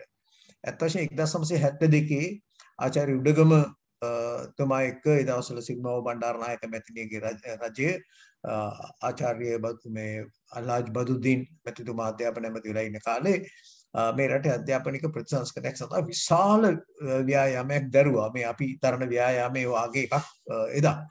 ඒ ව්‍යායාමය සෑහෙන දුරකට සාර්ථකව සිදු වුණා. නමුත් 1977 ආණ්ඩු වෙනස් වීමත් එක්ක ඒ සියලු දේ ආපස්සට ගිහිල්ලා ඒ තිබුණු වෙනස් කරපු දේවල් ආපස්සට යන්න සිදු වුණා. සමහර දේවල් කරන්න බැරි වුණා. විෂයමාලාවේ තිබුණු දේවල් ඒ විදිහට අදත් පවතිනවා. 72 ප්‍රතිසංස්කරණ යම් කිසි බලපෑමක් ක්‍රමවේදයක් ඇති වුණා රටේ. නමුත් ඉන්පසු ගත්ත සියලුම ව්‍යායාමයන් ප්‍රතිසංස්කරණ සඳහා හරි ගියේ නැහැ. මේ කරන්න යන එක තමයි මම හිතන්නේ අවුරුදු 70 ගානකට පසුව ලංකාවේ සිදු කරන්න යන ප්‍රබල වෙනසක්. මේ වෙනස අවශ්‍ය වෙලා තියෙන්නේ අපේ අධ්‍යාපන ක්‍රමේ නරක නැහැ. ඒක අපි සියලු දෙනා වටහා ගන්න එක.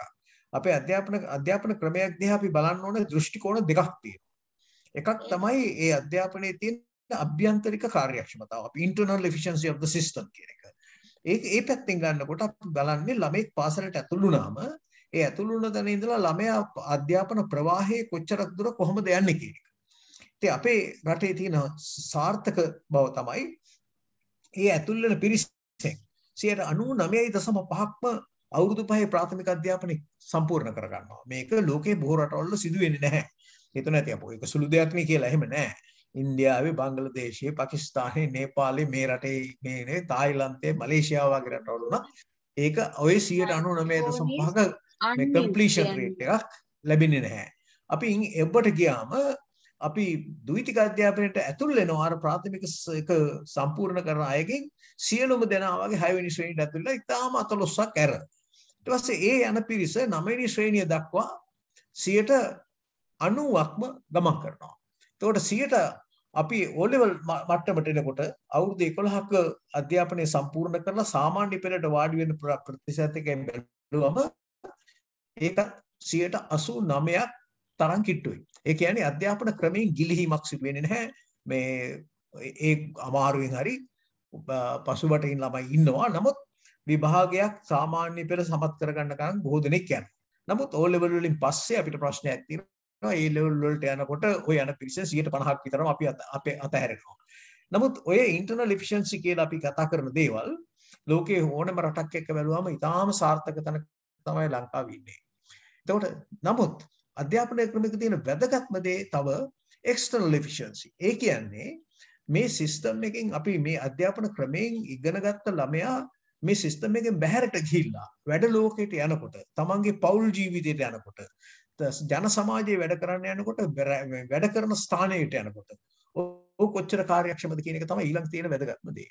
මේක තමයි අද ලංකාවේ තියෙන බරපතලම ප්‍රශ්නේ අධ්‍යාපන ක්‍රමයේ තුල.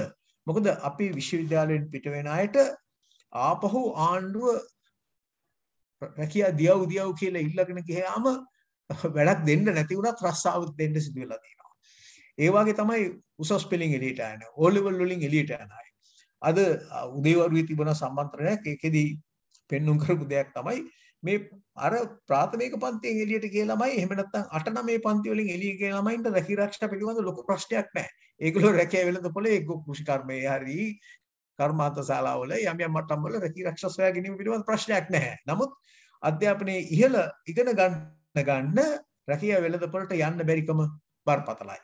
ඒ අය තුල ඒ රැකියාව වෙළඳපොලට ඇතුල් වෙන්න ඕන කරන නූතන දක්ෂතා කුසලතා ඇත්තේ නැහැ. අපි ඉන්නේ 21 වෙනි සියවසේ. අපි 21 වෙනි සියවසේ දක්ෂතා ගැන අද කතා කරනවා කුසලතා ගැන. අපි අමතක කරන්න එපා අවුරුදු 21ක් ගිහිල්ලා ඉවරයි මේකේ. ඒ අවුරුදු 21ක් ගිහිල්ලා අපි දැන් තමයි කතා කරන්නේ 21st century skills කියලා මොනවද අවශ්‍ය කියලා ළමයින්ට. වෙන රටවල් එක කරේ 1990 ගණන් වල තමයි මේ වැඩේ කරලා සූදානම් වුණේ 20 වෙනි සියවසට පාතවන්නේ කොහොමද කියලා. ඒ කාර්ය අධ්‍යාපනයේ කෙරුණේ නැහැ ලංකාවේ. එතකොට රැකී ආරක්ෂා වෙළඳපොළ විතරක් නෙවෙයි ප්‍රශ්නේ තියෙන්නේ. ප්‍රශ්නේ හුඟක් තියෙනවා අපිට තියෙන ජීවන කුසලතා. කෙනෙක්ගේ ජීවිතයේ සාර්ථකත්වයේ තියෙන රස්සාවේ විතරක් නෙවෙයි. තමන්ගේ පෞල් ජීවිතේ ඊටාම වැදගත්. පෞලක සතුටුදායක සමාජිකයෙක් වෙන්න බැරි නම් ඒ දරුවා අපි හැදුවයි කියලා කියන්න බෑ අපිට. අන්න ඒ පැත්තෙන් ගන්නකොටත් ලංකාවේ අද ඉහළ මට්ටමකට ඇවිල්ලා තියෙනවා දික්කසාද වීම. දවසකට 400ක් දික්කසාද නඩු වැටෙනවා. එතකොට අපි දරුවෝ හදලා නැහැ ජන ජීවිතේ තමන්ගේ පෞල් ජීවිතේ ගෙවන්න. ඉන්න දරුවෝ බොහෝ දෙනෙක් ජීවන කුසලතා නැහැ. no life skills. ඉතින් මේ ඔක්කොම ප්‍රශ්න. මේ ඔක්කොම මැද තමයි අපි අධ්‍යාපන ප්‍රතිසංස්කරණයකට යන්නේ. මේ 21 වෙනි සියවසට අවශ්‍ය කරන වැඩ ලෝකයට අවශ්‍ය කරන ගෘහ ජීවිතයට අවශ්‍ය කරන ජන ජීවිතයට අවශ්‍ය කරන අපේ වටිනාකම් හඳුනාගත්ත අපි කියන ගුණාත්මක දරුවෙක් ඒකම ඵලදායි දරුවෙක් රැකී ආරක්ෂා ලෝකයට වැඩදායක දරුවෙක් බිහි කරන්නේ කොහොමද කියන තැන තමයි අපි අධ්‍යාපන ප්‍රතිසංස්කරණවල අද තියෙන මූලිකම දේ. මේ සඳහා අවශ්‍ය සෑහෙන වෙනස්කම් ටිකක් අධ්‍යාපන ප්‍රතිසංස්කරණයෙන් කරනවා. මේක 2023 දී ඔබට බලා ගන්න පුළුවන් පාසල් වල කොහොමද ක්‍රියාත්මක වෙන්නේ කියලා. මේ වෙනකොටත් අපි මේ කාර්යය මම හිතනවා 65ක් 70ක් තරම් සාර්ථකව නිම කරගෙන යනවා. නමුත් සීළු දේ තීරණය වෙන්නේ කිරීමේදීනේ. කිරීම කර ගැනීම පිළිබඳව ප්‍රශ්න එනකොට අපි බලාපොරොත්තු නොවිච්ච ප්‍රශ්නයක් ඇවිල්ලා තියෙනවනේ දැන් මේ කොවිඩ් තත්ත්වයට එක්ක. ඔය මා එනකොට කතා කර හිටියේ අපේ පෝෂණ සේනානායක ආත්මයා. එතුමා ඒකේ හිටිය විදිහට අපිට මේ 21 වෙනි සියවසේ කුසලතාවයක් විදිහට අන්තර්ජාලය අත්‍යවශ්‍යයි. මොකද ලෝකයේ බොහොම පටු වෙලා පුංචි වෙලා අපිට අද ඕනෑම තැනක ඉඳලා මම හැම වෙලෙදිම හිතන දෙයක් තමයි මම ආචාර්ය උපාධිය කරන්න ගිය කාලේ මම ආචාර්ය උපාධිය ඉගෙන ගන්න ගියේ 1973 මම කියන්නේ බොහෝ දෙනෙක්ට 73 කිව්වම බොහොම ඈත අතීතයක්. 73 මම ආචාර්ය උපාධිය කරේ. මම 76 මම ආචාර්ය උපාධිය කරලා ලංකාවට. ඔය කාලේ අපි ගෙදර එක ගනුදෙනු කරන්න ලියුමක් දාලා ඒ ලියුම ගිහිල්ලා ආපහු එනකන් අපි දන්නේ නැහැ මොකද ගමේ තොටේ උනේ අම්මලා තාත්තලා කොහොමද එහෙමවත් දැනගන්න ක්‍රමවේදයක් තිබුණේ නැහැ. ටෙලිෆෝන් එකවත් පොදුවේ තිබුණ දෙයක් නෙවෙයි. ඉතින් එහෙම යුගයක ඉඳලා අපි බලනකොට ආපස්සට අද අපේ දරුවෝ එක්ක අපි ඕනෑම දුර පැහැරක ඉන්න කෙනෙක් එක්ක දැකලා එකට කතා කරන්න පුළුවන් කරන දේවල් බලන්න පුළුවන්. එහෙම ලෝකයකට අපි ඇවිල්ලා ඉන්නේ. මේ ලෝකයට අවශ්‍ය වෙන ජීවත් වෙන්න ওই කුසලතාව නැතුව කිසිසේත්ම බෑ. මේක මේ කම්පියුටර් පිළිබඳ විතර නෙවෙයි. මීඩියා ඇන්ඩ් ඩිජිටලයිස්ඩ් ලෝකයක් තියෙන්නේ. ඒ ඩිජිටල් කුසලතාව ළමයින්ට අත්කර දීම අත්‍යවශ්‍ය වෙනවා. එතෙන් යනකොට අපිට තියෙන බාධක ගැන මම විශ්වාස කරනවා මේ වෙනකොටත් ඔබ කතා කරන්නේ නැති ලංකාවේ මේ වරප්‍රසාදයේ හැම දරුවෙක්ටම නැතිවීම තමයි තියෙන ප්‍රශ්නේ. අපි අලුත් අධ්‍යාපන ක්‍රමය තුළ උත්සාහ කරනවා යන්න ඉගෙන ගන්න දේවල් වලදී හැම ළමයෙක්ටම ලෝකයේ අද තියෙන මේ ඔය ඩිජිටල් ඩිවයිඩ් කියලා එකක් අද තියෙනවා. ඇති නැති පරතරයේ එදා තිබුණේ සාක්ෂරතාවයනේ. අද ඒ සාක්ෂරතාවයටත් වඩා එහාට ගිය ඩිජිටල් ඩිවයිඩ් එකක් තියෙනවා. මේ පහසුකම් තියනවද නැද්ද කියන එක පිළිබඳව අන්තර්ජාලයක වැඩ කරන්න පහසුව තියනවද නැද්ද කියන එක. ඒකට අවශ්‍ය උපකරණ ඕනේ. අන්තර්ජාලයට සම්බන්ධ වෙන්න පුළුවන්කම තියෙන්න ඕනේ. ඒ සියලු දේවල් දිහා බලනකොට ලංකාව ආයිත් පාරක් අපි පසුපසෙන් ඉන්නවා කියලා මම කියන්නේ නැහැ. පාකිස්තානයේ වගේ රටක අන්තර්ජාල පහසුකම් අද තියෙන 17%යි. නේපාලේ තියෙන 14%යි. එතකොට අපිට ඔබට හිතෙන්නේ නැති අපේ ලංකාවේ 40ක් 50ක් අතර ප්‍රමාණයක් තිබෙනවා. එතකොට අපි එතනත් ඉස්සරහයි ඉන්නේ. නමුත් අපි මේ 140න් අපිට මේ සියලු ළමයික්ම ළඟා කරන්න බෑනේ. ඒක නිසා මම ඔය අපි මට ඉස්සෙල්ලා ඔය කතා කරපු පෝෂිත සේනානායක මැතිතුමාට මම විශේෂයෙන්ම ආචාර කරනවා. මොකද හිට ආයතනයේ විතරක් නෙවෙයි TRC ගේ එතුමා අධ්‍යක්ෂක ජනරාල්ලා ඉන්න වෙලාවේ විශාල වශයෙන් අපිට උදව් කරා මේ ලංකාවේ කොහොමද අන්තර්ජාලය ලංකාව පුරා ගෙනියන්නේ කියන එක පිළිබඳව සැලසුම් කරා. පාසල් පද්ධතියේ මේ වෙනකොට අපි සැලසුම් කරලා කටයුතු කරගෙන යනවා. මේ අවුරුද්ද ඉවරනකොට TRC එකත් ඉක්ට ආයතනයත් අපි එකතු වෙලා පාසල් 1200කට ජාතික පාසල් කියලා කියන 1200ටම අන්තර්ජාල පහසුකම් සපයා දෙනවා. එතකොට සැලැස්මේ තියෙන්නේ දැන් 2022 අවසාන වෙනකොට පාසල් 10000 ගානට අන්තර්ජාල පහසුකම් ලබා දෙනවා කියන.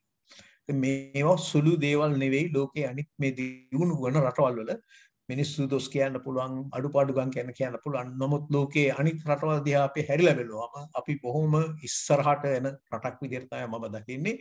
ඒ ගැන ඕනෑකමක් තියෙන රජයක් තමයි අපිත් එක්ක වැඩ කරන්නේ. එතකොට මේ දේ සිදු වෙනකොට දැන් කෙනෙක් අහන්න පුළුවන් මේ ඔක්කොම අපි සැලසුම් කරලා තියෙන කොවිඩ් එන්නේ ඉස්සෙල්ලා.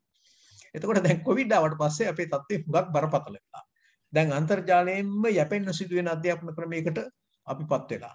අපි එතන නතර වෙලත් නැහැ. අන්තර්ජාලයට අමතරව අද ඩිජිටල් කියලා කියන්නේ මම ඒකයි ඩිජිටල් කියන වචනේ වඩින් පාවිච්චි කරන්නේ. ඩිජිටල් කියලා කියන්නේ අන්තර්ජාලයේ පමණක් නෙවෙයි. රූපවාහිනිය උදාහරණයකට ගත්තොත් ඔබට පෙනේවි සැප්තැම්බර් 1 වෙනිදා ඉඳලා අපි POTB එකේ යනවා සියලුම ළමයිට ලබා ගන්න පුළුවන් විදිහ channel 6ක් අධ්‍යාපනයට වෙන් වෙනවා. එතකොට අපි මේ වෙනකොට ස්වර්ණ වාහිනිය අපිට සියත ITN සහ විශේෂ වශයෙන්ම රූපවාහිනී නාලිකාවේ නේත්‍රා සහ I channel දෙකේ විශාල වශයෙන් අධ්‍යාපනික වැඩසටහන යනවා.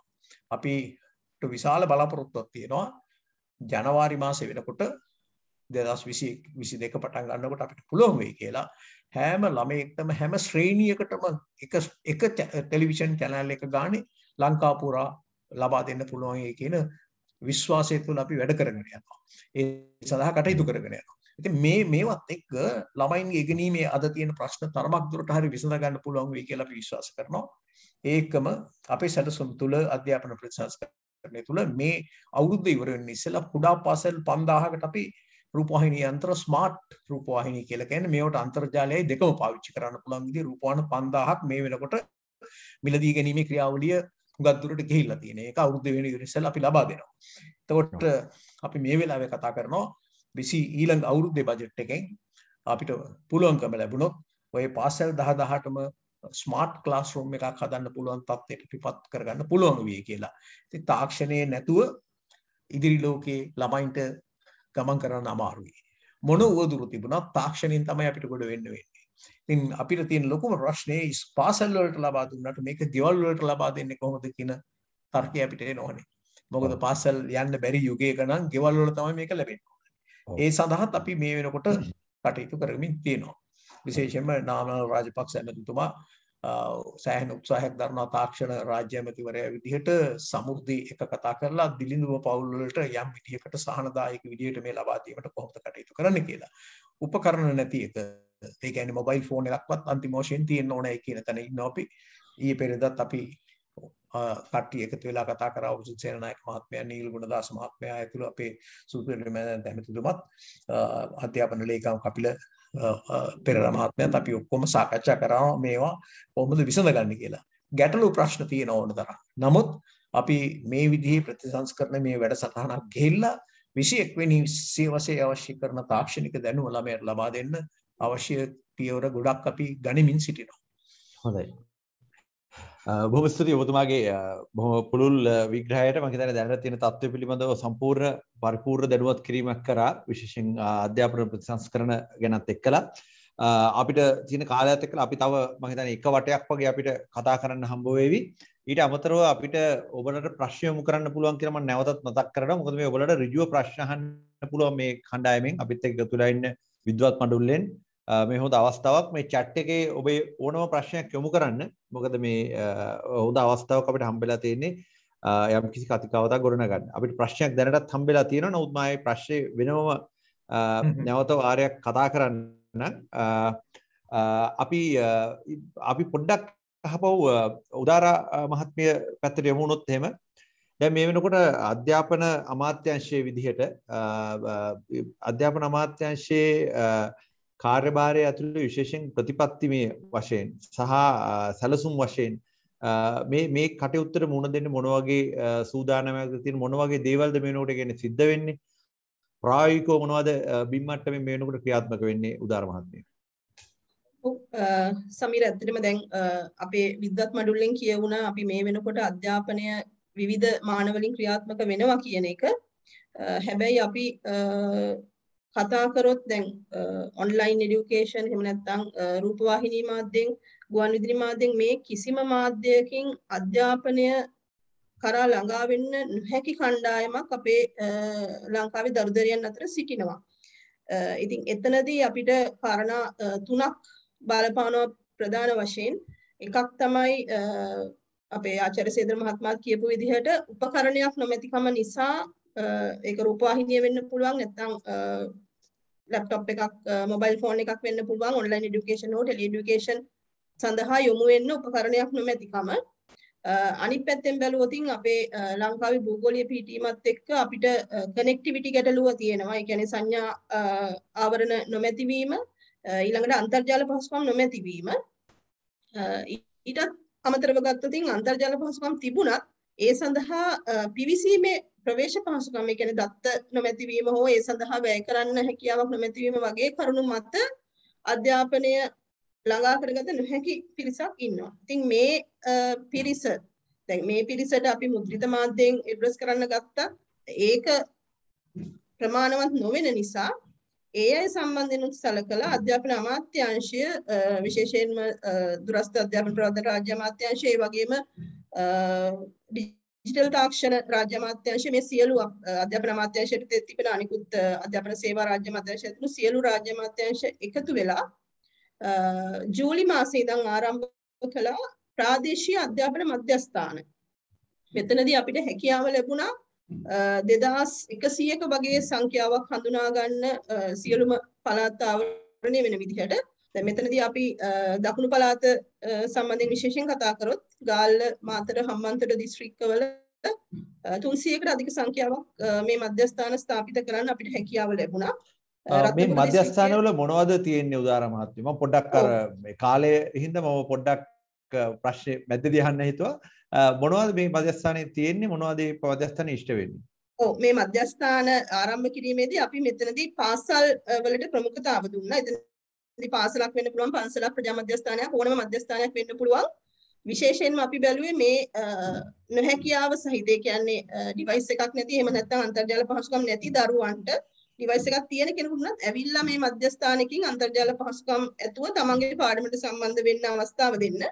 එතනදී අපි අඳුනගත්තා අවම වශයෙන් ලැප්ටොප් පරිගණක හෝ පරිගණක 10ක්වත් සහිතව මේ මධ්‍යස්ථාන ස්ථාපිත කරන්න. ඉතින් එතනදී අපි අර පාසල් වලට ප්‍රමුඛතාව දුන්නේ. මම හිතන්නේ ඔබ දන්නවා මේ වෙනකොට අපි 2020 වසරේ ක්‍රියාත්මක කළා පාසල් වලට ටැබ් පරිගණක ලබා දීමේ ව්‍යාපෘතියක්. ඒ යටතේ පාසල් 1401කට ටැබ් පරිගණක ලබා දීම සිදු කරා. මේ වෙනකොට ඒ සියලුම ටැප් පරිගණක බෙදා හැරලා අවසන් ඇතර මේ කොවිඩ් තත්ත්වයේ යටතේ හෝ අපේ අධ්‍යාපන අමාත්‍යාංශයේ සැපයීම් ශාඛාව ඒ අභියෝගය බාර අරගෙන ලංකාව පුරාම පාසල් වලට ඒ කියන්නේ කලාප මට්ටමට මේ පරිගණක බෙදා හැරලා තියෙනවා. මේ වෙනකොට පාසල් වලට ඒවා ලැබිලා. එතකොට අපි මෙතනදී විශේෂයෙන්ම මහින්දෝදය පරිගණක විද්‍යාගාර 1000ක් අපේ පාසල් පද්ධතියේ පාසල් 1000ක තියෙනවා. ඒ පාසල් ඊළඟට ටැප් පරිගණක ලබා දීපු පාසල් වලට ප්‍රමුඛතාව ලබා දෙමින් පාසල් වල පරිගණක විද්‍යාගාරයක් සහිත කියන නිර්ණායකයේ යටතේ තමයි ස්ථාපිත කරේ. මෙතනදී සෞඛ්‍ය මාර්ග උපදේශ වලට අනුකූලව දරුවන්ට ඒ කියන්නේ ඒ පහසුකම් මත රැස් වෙලා අධ්‍යාපනය ලබා ගන්න පුළුවන් වෙන විදිහට කලාප අධ්‍යාපන අධ්‍යක්ෂතුමාගේ මැදිහත් වීම යටතේ කමිටුවක් ස්ථාපිත කරලා විදුහල්පතිවරයෙක් පත් කරලා මේ මධ්‍යස්ථානයක් බාරව ගුරු බෞතුන් කීප දෙනෙක් අනියුක්ත කරලා තමයි මේ කාර්යය පටන් ගත්තේ. එතනදී අපි ප්‍රජා මධ්‍යස්ථානයක් හෝ පන්සලක් තෝරගත්තා නම් ආසන්නම පාසලකින් ඒ ස්ථානයට අදාළ උපකරණ සපයලා තමයි මේ ක්‍රියාදාමයේ ක්‍රියාත්මක වුනේ. හොඳයි. එතකොට මේ උදාර මහත්මිය දැන් මෙහෙම මේ මධ්‍යස්ථානයකට ඉල්ලුම් කරන්න ඕන නැත්නම් අපි අඳුන ගන්නවද අධ්‍යාපන අමාත්‍යාංශයෙන් අඳුනගත්ත කණ්ඩායම? කලාප අධ්‍යාපන කාර්යාලයෙන් තමයි මේ මධ්‍යස්ථාන නම් කරේ. ඒ නම් කරපු මධ්‍යස්ථානවල තමයි ආරම්භ කළේ. දැන් මෙතනදී අපි සමහර පළාත් වල ගත්තොතින් ඔය කනෙක්ටිවිටි ප්‍රශ්නය තියෙන ප්‍රදේශවල පවා මධ්‍යස්ථාන අඳුරගත්තා. ඒ ස්ථානවලදී අපිට ඊතක්සලාව වගේ පාඩම් තියෙනවා. එහෙමත් නැත්නම් ප්‍රාදේශීය මට්ටමින් මේ කලාප කාර්යාල වලින් හඳුනාගත්ත පාඩම් දරුවන්ට මල්ටිමීඩියා ප්‍රොජෙක්ට් එකක් හරහා ඩිස්ප්ලේ කරලා හරි ඒ අධ්‍යාපන කාර්යය කරගෙන යන්න මේ මධ්‍යස්ථාන වලින් විශේෂයෙන්ම කලාප අධ්‍යාපන කාර්යාල වලින් උනන්දු වුණා. එතනදී දැන් ඩිවයිස් එකක් තියෙන දරුවෙකුට ඇවිල්ලා මෙතනින් අන්තර්ජාල පහසුකම් ලබාගෙන තමන්ගේ පාඩමට පිවිසෙන්නත් හැකියාව අපි ලබලා දුන්නා. හොඳයි. මම පොඩ්ඩක් ඔබතුමී තව සම්පූර්ණ කරන්න දෙයක් තිබද ඔබතුමී? නෑ හරි. මට ඒ ටික තමයි ඇත්තටම කියන්න අවශ්‍ය වුණේ. මේ මධ්‍යස්ථාන ඒ කියන්නේ අපි 2100ක් වගේ අඳුනගත්තා. හැබැයි ආරම්භ කරද්දී ඊට වඩා අපිට යන්න හැකියාවක් තිබුණා. විශේෂයෙන්ම ගාල්ල මාතර හම්බන්තොට මධ්‍යස්ථාන 100කට අධික සංඛ්‍යාවක්, ඒ වගේම රත්නපුරත් මධ්‍යස්ථාන 100කට ආසන්න සංඛ්‍යාවක්, මොනරාගල මධ්‍යස්ථාන 50ක වගේ සංඛ්‍යාවක් අපිට ආරම්භ කරන්න හැකියාව ලැබිලා තියෙනවා. හරි මේ වෙනකොට ඒ මධ්‍යස්ථාන සංඛ්‍යාව 3060ක් දක්වා වැඩි වෙලා තියෙනවා. ඔව් ඒක තමයි මම කිව්වේ. මුලින් 2100යි ඒක ක්‍රමයෙන් වැඩි වුණා. හොඳයි. මම හිතන්නේ ඒක හුඟක් හොඳ ආරංචියක්. මොකද ප්‍රායෝගිකව දැන් අනාගතයට යනකොට අපිට මේ තව කාලයක් යමු වුණොත් අපිට ප්‍රායෝගික ක්‍රියාමාර්ගයක් දැනටමත් අරගෙන තියෙනවා කියන එකයි ඒකේ තේරුම. මොකද සමීර දැන් අපි ඇත්තටම මෙච්චර කල් පාසල් වල පරිගණක පහසුකම් නම් වන්නනේ කටයුතු කරලා තියෙන්නේ. ඉතින් අපිට නිරන්තරයෙන් ඉල්ලීම් වෙනවා දරුවන්ගෙන් මට ඩිවයිස් එකක් නැහැ ඩිවයිස් එකක් ලබා දෙන්න කියලා. නමුත් අර අමාත්‍යාංශ මට්ටමින් අපිට ඒ තරම් හැකියාවක් නැති නිසා තමයි අපි මේ මධ්‍යස්ථාන වලට දරුවන්ව යවීමට උනන්දු කරවන්නේ. ගමන් කරේ. හොඳයි. බොහොම ස්තුතියි. මේ මම හිතන්නේ දැන් අපි 4ට පමණ මේ සෙෂන් එකේ අපි අවසානයේ දක්වලා තියෙන ඉතින් මම ඊළඟ අපි දැන් කතා කරනකොට මම හිතන්නේ අපි අන්තිම විනාඩි 3 වගේ 4ක වගේ මම දන්නවා මේ ඉන්න පිරිසත් එක්කලා අපිට තව විනාඩි 15කින් වගේ මේ වැඩමුළුව පොඩ්ඩක් එහාට ගෙනියන්නත් පුළුවන්. අපි කතා කරන මාතෘකාව සම්බන්ධයෙන් මම හිතන්නේ විශාල දේවල් ගොඩක් වෙලා තියෙනවා. මේ එකක් තමයි අපේ අරමුණ මේ සීරම දේවල් බොහෝ දිනෙකට මේ දැනුවත් කරන එක. ඒ වගේ ඔබලට මේ පිළිබඳව තියෙනවා නම් මොනවා හරි දේවල් මේ වෙලාවේ ඔබට අහන්න පුළුවන්. දැන් මම මේත් එක්කලා ගන්න කැමති අහලා තිබ්බ ප්‍රශ්නයක් විදුරංග කියලා අහලා තියෙන මහත්මයෙක්. Do we have the necessary curriculum to develop a employable student කියන එක. මම එතනින් පොඩ්ඩක් පටන් ගන්න මේක කෙලින්ම ඔන්ලයින් අධ්‍යාපනයට අදාළ නැති වුණාට මම හිතන්නේ අධ්‍යාපන ප්‍රතිසංස්කරණ සහ අනාගතය සම්බන්ධයෙන් අදාළ හින්දා නීල් ගුණදාස මහත්මයා මේකට උත්තරයක් දෙන ගමන්ම ඔබතුමාට කියන්න පුළුවන් නම් අපිට මොනවද විශේෂ දුරස්ථ අධ්‍යාපනයේ පැත්තෙන් මේ කියන අභියෝගයේ සම්බන්ධයෙන් මොනවද ප්‍රායෝගිකව මේ වෙනකොට අපි අරන් තියෙන ක්‍රියාමාර්ග මොනවද බලාපොරොත්තු වෙන්න පුළුවන් ඉතුරු දුර අනාගතයේදී අපිට අධ්‍යාපන ක්ෂේත්‍රය තුර පාසල් ප්‍රජාවට මම හිතන්නේ විනාඩි සමීර මේ ඒ මහත්මයාගේ ප්‍රශ්න මම හිතන්නේ ආචාර්ය සේදර මහත්මයා තමයි හොඳම කෙනා මේ උත්තර දෙන්න. මොකද එතුමා මම හිතන්නේ ඊළඟ වටේදී කතා කරයි දුරස්ථ මේ සමායන මධ්‍යන ප්‍රතිසංස්කරණ ක්‍රියාවලිය සිද්ධ වෙන ක්‍රමවේදය මොකක්ද කියන එක මොඩියුල් බේස් යන්නේ අපි ඉස්සරහට.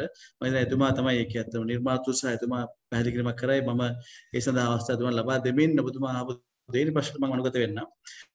මෙතෙන්දී අපි විවිධ ක්‍රමයන් දැන්වත් භාවිත කරනවා මේ කතාව වුණා වගේ හැමෝම රූපවාහිනී වැඩසටහන් ඊට පස්සේ ඊතක්සලාව ඊට පස්සේ අපි අපිට තියෙන ප්‍රශ්න තමයි අර මම කලින් කිව්ව කතාවේ මම දිගුවක් ගත්තොත් එහෙම මේ ලංකාවේ තියෙන ගැටලුව තමයි අපිට මේ කිසිම සේවාවක් හැම දරුවෙක්ම ආවරණය කරන්න බෑ. රූපවාහිනී ගත්තොත් එහෙම රූපවාහිනී නාලිකා තියෙන ඔක්කොම පාවිච්චි කරලා සමහරවිට දරුවන්ව අපිට ළඟා වෙන්න බෑ. ඒ වගේම තමයි අනිත් පැත්ත රේඩියෝ ගත්ත එහෙමයි වෙනත් අන්තර්ජාලත් එහෙමයි. ඒ නිසා අපි මේ අවස්ථාවේදී ගන්න පුළුවන් ක්‍රියාමාර්ග වශයෙන් හැම ප්‍රවේශයක්ම ගත්තා. එතනදී ප්‍රාදේශීය ගුවන් සේවන් 4ක් රුහුණ රජරට මැදරට සහ ඌව කියන ප්‍රාදේශීය ගුවන් සේවා 4ක අපි දවසට පැය 4 ගානේ පාඩම් විකාශය වෙනවා. එතනදී රුහුණ ගුවන් සේවයේ ඉතා විශාල මෙහෙයක් කරනවා මෙතනදී මට මතක් කරන්න අවශ්‍යයි රුහුණ ගුවන් සේවයේ පාරින් සිරුමනිදාරි මහත්මයා ඒ වගේම අපේ පළාත් අධ්‍යයන දෙපාර්තමේන්තුවේ අධ්‍යක්ෂතුමා සහ ඒ විෂය භාර කටයුතු කරන ප්‍රභාණී මහත්මිය එතුමාලා ඔවුන්ගේ වෙබ් එකක් හදලා දෙනවා වෙබ් එකකට මේ පාඩම් දාලා තියෙනවා මේ ගුවන් සංස්ථාවේ ක්‍රියාත්මක කරන පාඩම් රුහුණ ගුවන් සේවය යන ඒවා. ඒ වගේම අත්පත්‍රිකා සකස් කරලා දරුවන්ට යවලා තියෙනවා. මේක ඉතා විශාල වැඩ පිළිලක්. ඒකෙන් අපිට පෙනී ගියා අපි මේ මොනවා කතා කරත් ඉතා විශාල දරුවන් සංඛ්‍යාවක් ඉන්නවා කියලා අපි මේ කතා කරන නව තාක්ෂණයට ළඟා විය නොහැකි. මේක තමයි අපිට තියෙන අභියෝගය. මොකද අපි හැමදාම කතා කරන්නේ අර ඇති හැකිය ගැන කතා කරනවා කියලා අපිට ලොකු චෝදනාවක් තියෙනවා. ඉතින් මෙතනදී අපි මහන්සි ගන්න ළඟා විය නොහැකි දරුවන් ළඟා වෙන්න. ඒක තමයි අපේ අමාත්‍යාංශයේ වගකීම නැත්නම් පොත් වෙනවා. අපිට තියෙන බරපතල වගකීමක් ඒක. ඒක අපිට මේ වගකීමෙන් මිදෙන්න බෑ. ඉතින් ඒක අපි ඉදා ඉහළින් හඳුනාගෙන තියෙනවා. ඒ වගේම තමයි සමීර මහත්මයා අපි අපේ අමාත්‍යතුමාගේ උපදේශ පරිදි සහ ඒකන්තුමාගේ මැදිහත් වීම මත දැන්ටම අපි සකස් කරගෙන පවතින හෝම් බේස් ලර්නින් කියලා. කියන්නේ ගෘහස්ත පාදක ඉගෙනුම් ක්‍රියාවලියක්. අපි දැන්ට අපේ අමාත්‍යාංශ විෂය අධ්‍යක්ෂකවරු පළාතල කණ්ඩායම මේ සමස්ත ජාතික අධ්‍යාපන ආයතනයේ සියලුම දෙනා එකතු වෙලා අපි දැන්ටම සකස් කරලා දෙනවා ඊට අදාළ වූ මේ අත්පත්‍රිකා එහෙම නැත්නම් අපි කියන ඇක්ටිවිටි ෂීට්ස්. તો අපි දැන් ඉදිරියේදී අත්පත්‍රිකා දරුවන් ලබා දීමත් ඒ වගේ මේ අත්පත්‍රිකා අපේ ඊදක්ෂ කිරමත් ක්‍රියාත්මක කරනවා. તો අපි දැන් මේ වගේ විවිධ ප්‍රවේශයන් හැම එකම අරන් තියෙනවා. නමුත් අපිට පෙනී ගියා නැත්නම් මම කලින් කිව්වා වගේ මේ මොනවා ගත්තත් අපිට කිසිම ආකාරයකින් කියන්න හැකියාවක් නැහැ. අපි ලංකාවේ ළමයි ලක්ෂ 42ක් පාසල් පද්ධතියට එන අපි ආවරණය කරලා තියෙනවා. මෙන්න මේක තමයි අභියෝගය. මොකද මේ දරුවෝ හැමෝදෙනාම වාඩි වෙන්නේ ජාතික විභාග වලට ඉගෙන ගන්න එක විෂයමාලාවක්. මේ නිසා අපි දරුවෙක් ගත්තොත් ඔයාලා ඩිවයිස් එකක් නැත්නම් කරන්න දෙයක් නැහැ කියලා කියන්න බෑ. ඉතින් මේක තමයි අපිට තියෙන මම හිතන්නේ මේක ඇත්ත වශයෙන්ම මම වේදනාවෙන් කතා කරන්නේ මොකද මේක අපිට තියෙන බරපතල කාරණයක්. මොකද අපි දන්නවා අපි මේ තැන් වලට එන්නේ නැහැ නිදහස් අපිට නැත්තම්. අපි අපිට මේ වක්කීමෙන් මිදෙන්න බෑ. ඒ නිසා මේ වෙනේටත් අපි ඊටාම උනන්දුවෙන් උත්සුකයෙන් පාදන අපේ දෙකන්තුමා කතා කරා වගේ අපි හැකි සෑම ආයතන සමග උදාහරණයක් විදිහට විදුසන්ස නියාමක සමග එකතු වෙලා අපි ඊදක්ෂලා සම්පූර්ණයෙන්ම වයිට් ලිස්ට් කරා. ඊට පස්සේ ඉක්ටක එකතු වෙලා අපි ලොකු වැඩ පිළිලක් කරනවා ඩිවයිසස් දෙන වැඩ පිළිලක් සාකච්ඡා කරමින් පවතිනවා කොහොමද මේ නැති පෙර දරුවන්ට ඇති හැකියාව විසින් ඩිවයිස් එකක් ලබා දෙන්නේ. ඒක සමහරවිට පිටට ඉන්න කෙනෙක් වෙන්න පුළුවන් ලංකාවේ ඉන්න කෙනෙක් වෙන්න පුළුවන් මට පුළුවන් නම් දෙන්න දරුවෙකුට මට පුළුවන් ඒ දරුවට අසයින් කරලා ඒ ඩිවයිස් එක ලබා දෙන්න. ඉතින් මේකට ගොඩක් අය කැමති වෙයි. මෙහෙම හැකියාව තියෙන ගොඩක් දරුවෝ දෙමාපියන් ඉන්නවා පිටට අපේ සහෘදයන් ඉන්නවා. මම හිතන්නේ මේක අපි කරන්න ක්‍රියාත්මක කරන කාරණා. මොකද මේ දරුවෝ ඊළඟ පරම්පරාව ඒ දරුවෝ තමයි ඊළඟට අපේ රට බාර ගන්න ඉන්නේ. නිසා අපි දන්නේ මේ අපි ඉඳන් වලට මේ කොහෙන් දරුවෙක් මෙතනට ඒද කියන එක ඒ දරුවන්ගේ අපි ඇස්පෑදුවා. ඒ නිසා මම හිතනවා අපි මේ වෙනට අවශ්‍යතාවයන් සකස් කරමින් පවතිනවා ලංකාවම ආවරණය වෙන පරිදි සැටලයිට් චන්ද්‍රිකා තාක්ෂණය මගින් මේ දරුවන්ට අධ්‍යාපනය ලබා දෙන්න. මොකද අපි දන්නවා දැන්ට තියෙන ලෝකයේ තියෙන එකම විකල්ප විසඳුම තමයි මේ කියන මාධ්‍යන් වලින් අපිට තියෙන බාධාන් වලින් මගහැරෙන්න චන්ද්‍රිකා තාක්ෂණය. ඉතින් අපි චන්ද්‍රිකා තාක්ෂණය හරහා අපි දැන්ටමත් මූලික පියවර අරන් තිනවා. එතනදී අපිට පුළුවන්කම ලැබිලා තිනවා ඒ සඳහා දැන්ටමත් අවශ්‍යතාවයන් ඉෂ්ට කරගැනීමෙන් ඉදිරියට යන්න අපේ සැලසුම් සකස් කරමින් තියෙනවා. ඒ නිසා මම එතනට අපේ ලොකු බලාපොරොත්තුවක් තියෙනවා. එතකොට මේ කොවිඩ් එක තිබ්බත් නැතත් අපි දුරස්ථ අධ්‍යාපන ක්‍රියාවලිය තමයි ඉස්සරහට යන්නේ අපේ බ්ලෙන්ඩඩ් ලර්නින්. ඉන්දික මහත්මයා කතා කරා වගේ සම්මිශ්‍රිත ඉගෙනුම. එතකොට මේ අපි දුරස්ථ අධ්‍යාපන ක්‍රියාවලිය තුළ නිර්මාණය වෙන ප්‍රතිසංස්කරණ ක්‍රියාවලිය තුළ නිර්මාණය වෙන සියලුම මොඩියුල අපිට පුළුවන් වෙනවා ඉස්සරහට සම්මිශ්‍රිත ක්‍රමයේදී හරහා මේ ඊදක්ෂලා භාවිත කරලා නිදහස් කරන්න. ඒ වගේම අපි අදන්න රූපවාහිනී channel හරහා මානිකුත් කරන්නේ. ඒ නිසා මේ අපි දැන් මේ කරන්න ඇත්තම කිව්වොත් එහෙම අපිට කවුරු හරි ඉල්ල කිව්වොත් එහෙම අපිට උදව් කරන්න ලෑස්ති අපිට content දෙන්න කියලා අපි ඕන කෙනෙකුට දෙනවා. මොකද අපිට ඕන කරලා තියෙන්නේ මේ content කොහොම හරි දීලා කොහේ ඉන්න දරුවෙක් හරි අපහසුතාවපත් වෙන දරුවෙක්ගේ ඒ අපහසුතාවය නැති කරන්න. ඉතින් මෙතනදී අපි දීර්ඝ පිළිලක් තියෙනවා. අපි ලංකාවේ කොරියාව සමග එකතු වෙලා අපි ඉදිරියේදී ස්ථාපිත කරන්න යනවා ජාතික මෘදුකාංග නිර්මාණ මධ්‍යස්ථානයක්. ඉතින් ඊට අමතරව අපේ ඔබතුමා දන්නවා අපේ ලංකාවේ CRC මධ්‍යස්ථාන 108ක් තියෙනවා. අපි දැනටමත් මේ අවුරුද්දේ CRC මධ්‍යස්ථාන 108 අවශ්‍ය ශීලම උපකරණ අලුත් වැඩියාවන් සිදු කිරීම පවතිනවා. ඒ මධ්‍යස්ථානත් අර මම කියපු National Content Development Center එකතු කරලා අපි ඉදිරියට ජාලයක් සකස් කරනවා. මේ ජාලය හරහා අපි බලාපොරොත්තු වෙනවා එක පැත්තකින් දුරස්ථ අධ්‍යාපන ක්‍රියාවලිය මෙහෙවන්නත් අනිත් පැත්තෙන් ලේකම්තුමා ප්‍රකාශ කරා වගේ පාසල 1200ක් අපි මේ අවුරුදු අවසාන ප්‍රථම අභ්‍යන්තරයේ අන්තර්ජාලගත කිරීම කරන නෙට්වර්ක් කරනවා. ඒ වගේම දැනටමත් TRC එක සහ තාක්ෂණ අමාත්‍යාංශය වැඩපිළිවෙලක් සහචාර වෙන්න අපේ අමාත්‍යාංශයත් එක්ක පාසල් 10165 වෙන ලංකාවේ මේ නොවිට මේ 10165ට අධිවේගී අන්තර්ජාල පහසුකම් ලබා දෙන්න. මම හිතනවා මේ කොවිඩ් එකත් එක්ක අපි ඉතා විශාල වශයෙන් හැමදෙනෙක්ම අපිත් මේ කොවිඩ් එකට මුහුණ දෙලා ඉන්නේ. ඒ ඉන්න ගමන්ම අපේ කාර්ය මණ්ඩල මුහුණ දෙලා තියෙන. ඒ ඉන්න ගමන් අපි අපේ වගකීම් අපි අතහැරලා නැහැ. අපි දැඩි අපේක්ෂාවෙන් යුතුව ඒ වගකීම් ඉෂ්ට කරමින් පවත්වනවා. අවසන් වශයෙන් මට කියන්න කාරණයක් තියෙනවා සමීර මහත්මයා. අපි මේ කොවිඩ් පටන් ගත්තට පස්සේ අපි විවිධ අවස්ථාවන්වලදී විවිධ මාර්ගෝපදේශ සංග්‍රහ නිකුත් කරා. නමුත් අපිට පෙනී ගියා මේ මාර්ගෝපදේශ සංග්‍රහයන් වල එකතුවක් ගියා නම් හොඳයි කියලා. අපි දැන්නමත් පාසල් අධ්‍යාපන සඳහා විධිමත් වූ මාර්ගෝපදේශ සංග්‍රහයක් සකස් කරලා දැන් මුද්‍රණයට බාර දීලා තියෙනවා. බොහෝ විට අපිට ලබන සතියේනකොට මේ ලංකාවේ සියලුම පාසල් වලට සහ පළාත් අධ්‍යාපන දෙපාර්තමේන්තු කලාප අධ්‍යාපන කාර්යාලය ඇතුළු සියලු දෙනාට ඒ සොෆ්ට් කොපි එක මුරුදු පිටපත අපේ වෙබ් පරිවර්තන තත්ත්වයක් ගන්න පුළුවන්. ඒකේ අපි සියලුම දේවල් අතවත් කරනවා කොහොමද දරුවෙක් මගේ භාවිත කරන්න ඕනේ මොනවද කියන ගැටලු සහගත තත්ත්වෙන් අපි ඒකට අපිට උදව් කරා ශ්‍රී ලංකා සර්ට් එක ශ්‍රී ලංකා පහදිසි පරිගණක ප්‍රතිශත සංසදය ඒ උන්ගේ තොරතුරු ලබා දුන්නා මේ ළමයින්ට අන්තර්ජාල අපේ සයිබර් සිකියුරිටි පැත්තෙන් ප්‍රශ්නයක් අහම කොහොමද මුහුණ දෙන්නේ කියන එක. ඒ වගේ සීලම කරුණු කරන ආවරණය කරලා දෙමළ සිංහල සහ ඉංග්‍රීසි කියන මාධ්‍යයන් තුනෙන්ම අධ්‍යාපන අමාත්‍යාංශයේ මහාචාර්ය කපිලපෙර මහත්මයාගේ අස්නෙන් යුතු චක්‍රලයකින් අපි ලබන සතියේ නිකුත් කරනවා. මේක මම හිතන්නේ ඉතාම ප්‍රබල සම්දිස්ථානය. ඒ වගේම මට මතක් කරන්න අවශ්‍යයි පෞෂ්ටික දවසක යුනිසෙෆ් එකත් එක්ක අපි තිබුණා පොඩි අපි මේ වගේ වෙබිනාර් එකක් තිබ්බා. එතනදී මේ ප්‍රාදේශීය රටවල් වල තියෙන තත්ත්වයන් අපිට ඕන් ප්‍රකාශ කරා. එතනදී ඕන් පැහැදිලිවම ප්‍රකාශ කරා ලංකාව ඉතාම ඉහළ තරග ඉන්නවා කියලා මේ වර්තමාන තත්ත්වයත් එක්ක සලකා බලන විට දුරස්ථ අධ්‍යාපන ක්‍රමය දැන් භාවිත කිරීම සහ මේ අඛණ්ඩ අධ්‍යාපනය පාත්‍රන සඳහා දක්වන මැදිහත් වීම සහ කැපවීම සම්බන්ධයෙන් බොහෝ ස්තුතියි. හොඳයි. බොහොම ස්තුතියි. මම හිතන්නේ විශාල තොරතුරු රැසක් ඔබතුමාත් එකතු කරා. මම හිතන්නේ මේ සියලුම දේවල් ප්‍රායෝගිකව මේ හැම දිනකටම මේ පාසල් ක්ෂේත්‍රය තුල ප්‍රතිලාභ ලැබෙන ක්‍රියාවලින් ගොඩක් ඔබතුමා සඳහන් කරේ. බොහොම ස්තුතියි. මේ අපි මේත් එක්ක මේ ප්‍රශ්නිකුත් වෙනවා. මේ ප්‍රශ්නෙත් එක්කලා මම හිතන්නේ අපි ගියොත් හොඳයි. මොකද අපි පොඩ්ඩක් අපේ යූසර් මේ අපිත් එකතු වෙලා ඉන්න කණ්ඩායමට සම්බන්ධ වෙන්න අවශ්‍ය වෙන හින්දා අපිත් එක තියෙනවා don't you feel that students losing access to libraries. ඒ කියන්නේ මේ අපි තියෙන libraries වලට භාවිතා වෙනවා මදි. ඒ හරහා අපි දැනුම සංක්‍රමණය එකිනෙකා වෙත දැනුම ගලා යාමේ යම් ගැටලු ටිකක් තියෙනවා. කොහොමද අපි මේ රටක් විදිහට මේ සම්බන්ධයෙන් මුහුණ දෙන්නේ ප්‍රතිපත්තියේ වශයෙන් සහ ක්‍රියාවලිය වශයෙන් කියලා මම මේ ප්‍රශ්නේ අරගෙනම ඒත් එක්කලාම අපේ උපකලපතිතුමා මම හිතන්නේ සඳහන් කරා කලින් ඉතාලම බොහොම පිළිවෙලකට බොහොම මේ පොයින්ට්ස් විදිහටම තියෙන ගැටලු තමයි ඇඩොප්ෂන් මේන්ටෙනන්ස් සහ චැලෙන්ජස්. ඒ කියන්නේ අපිට තියෙන අභියෝග සහ කොහොමද මේක භාවිතා කරන්න ගත්ත ක්‍රියාමාර්ග කියලා. ඔබතුමා මේ උසස් අධ්‍යාපන ක්ෂේත්‍රයේ තුල කොහොමද ඉදිරි කාලය ඇතුළත මේ අපි ඉස්සරහා මාස 6 එතනින් ඉස්සරහා අවුරුද්ද වගේ ඇතුළත මොන වගේ ක්‍රියාමාර්ග උසස් අධ්‍යාපන ක්ෂේත්‍රය තුල සිදුවිය යුත්තේ? ඒ වගේම දරුවෝ විදිහට මේ අධ්‍යාපනය ලබන උසස් අධ්‍යාපන ක්ෂේත්‍රයේ මොන වගේ දේවල්ද වුන් කළ යුත්තේ කියන එක කෙටියෙන් සඳහන් කරන ගමන්ම මේ ප්‍රශ්නෙට ඔබතුමාගේ අදහස් දක්වන්න කියලා මම ගෞරවයෙන් ඉල්ලනවා. ප්‍රොෆෙසර් එමය මම හිතනවා අර අන්තිම පරිදක අපි මේ දැන් විශ්වවිද්‍යාල පද්ධතිය තුලම උපාධිධාරීන් රැකියා ලාභීන් බවට පත් කරන රැකියා ලබාගත හැකි උපාධිධාරීන් බවට පත් කරන වැඩසටහන මුළු පද්ධතිය තුලම ක්‍රියාත්මක වෙනවා. විශේෂයෙන්ම මේක අදාළ වෙන්නේ මානව ශාස්ත්‍ර කියන්නේ කලා පීඨය කියලා ආර්ට් ෆැකල්ටි කියලා නේ අපි කියන්නේ මානව ශාස්ත්‍ර පීඨය. මගේ ළඟ දත්ත තියෙනවා ටට්ටක් ගාලා ඕනනම් කියන්න පුළුවන් මෙච්චර කියලා.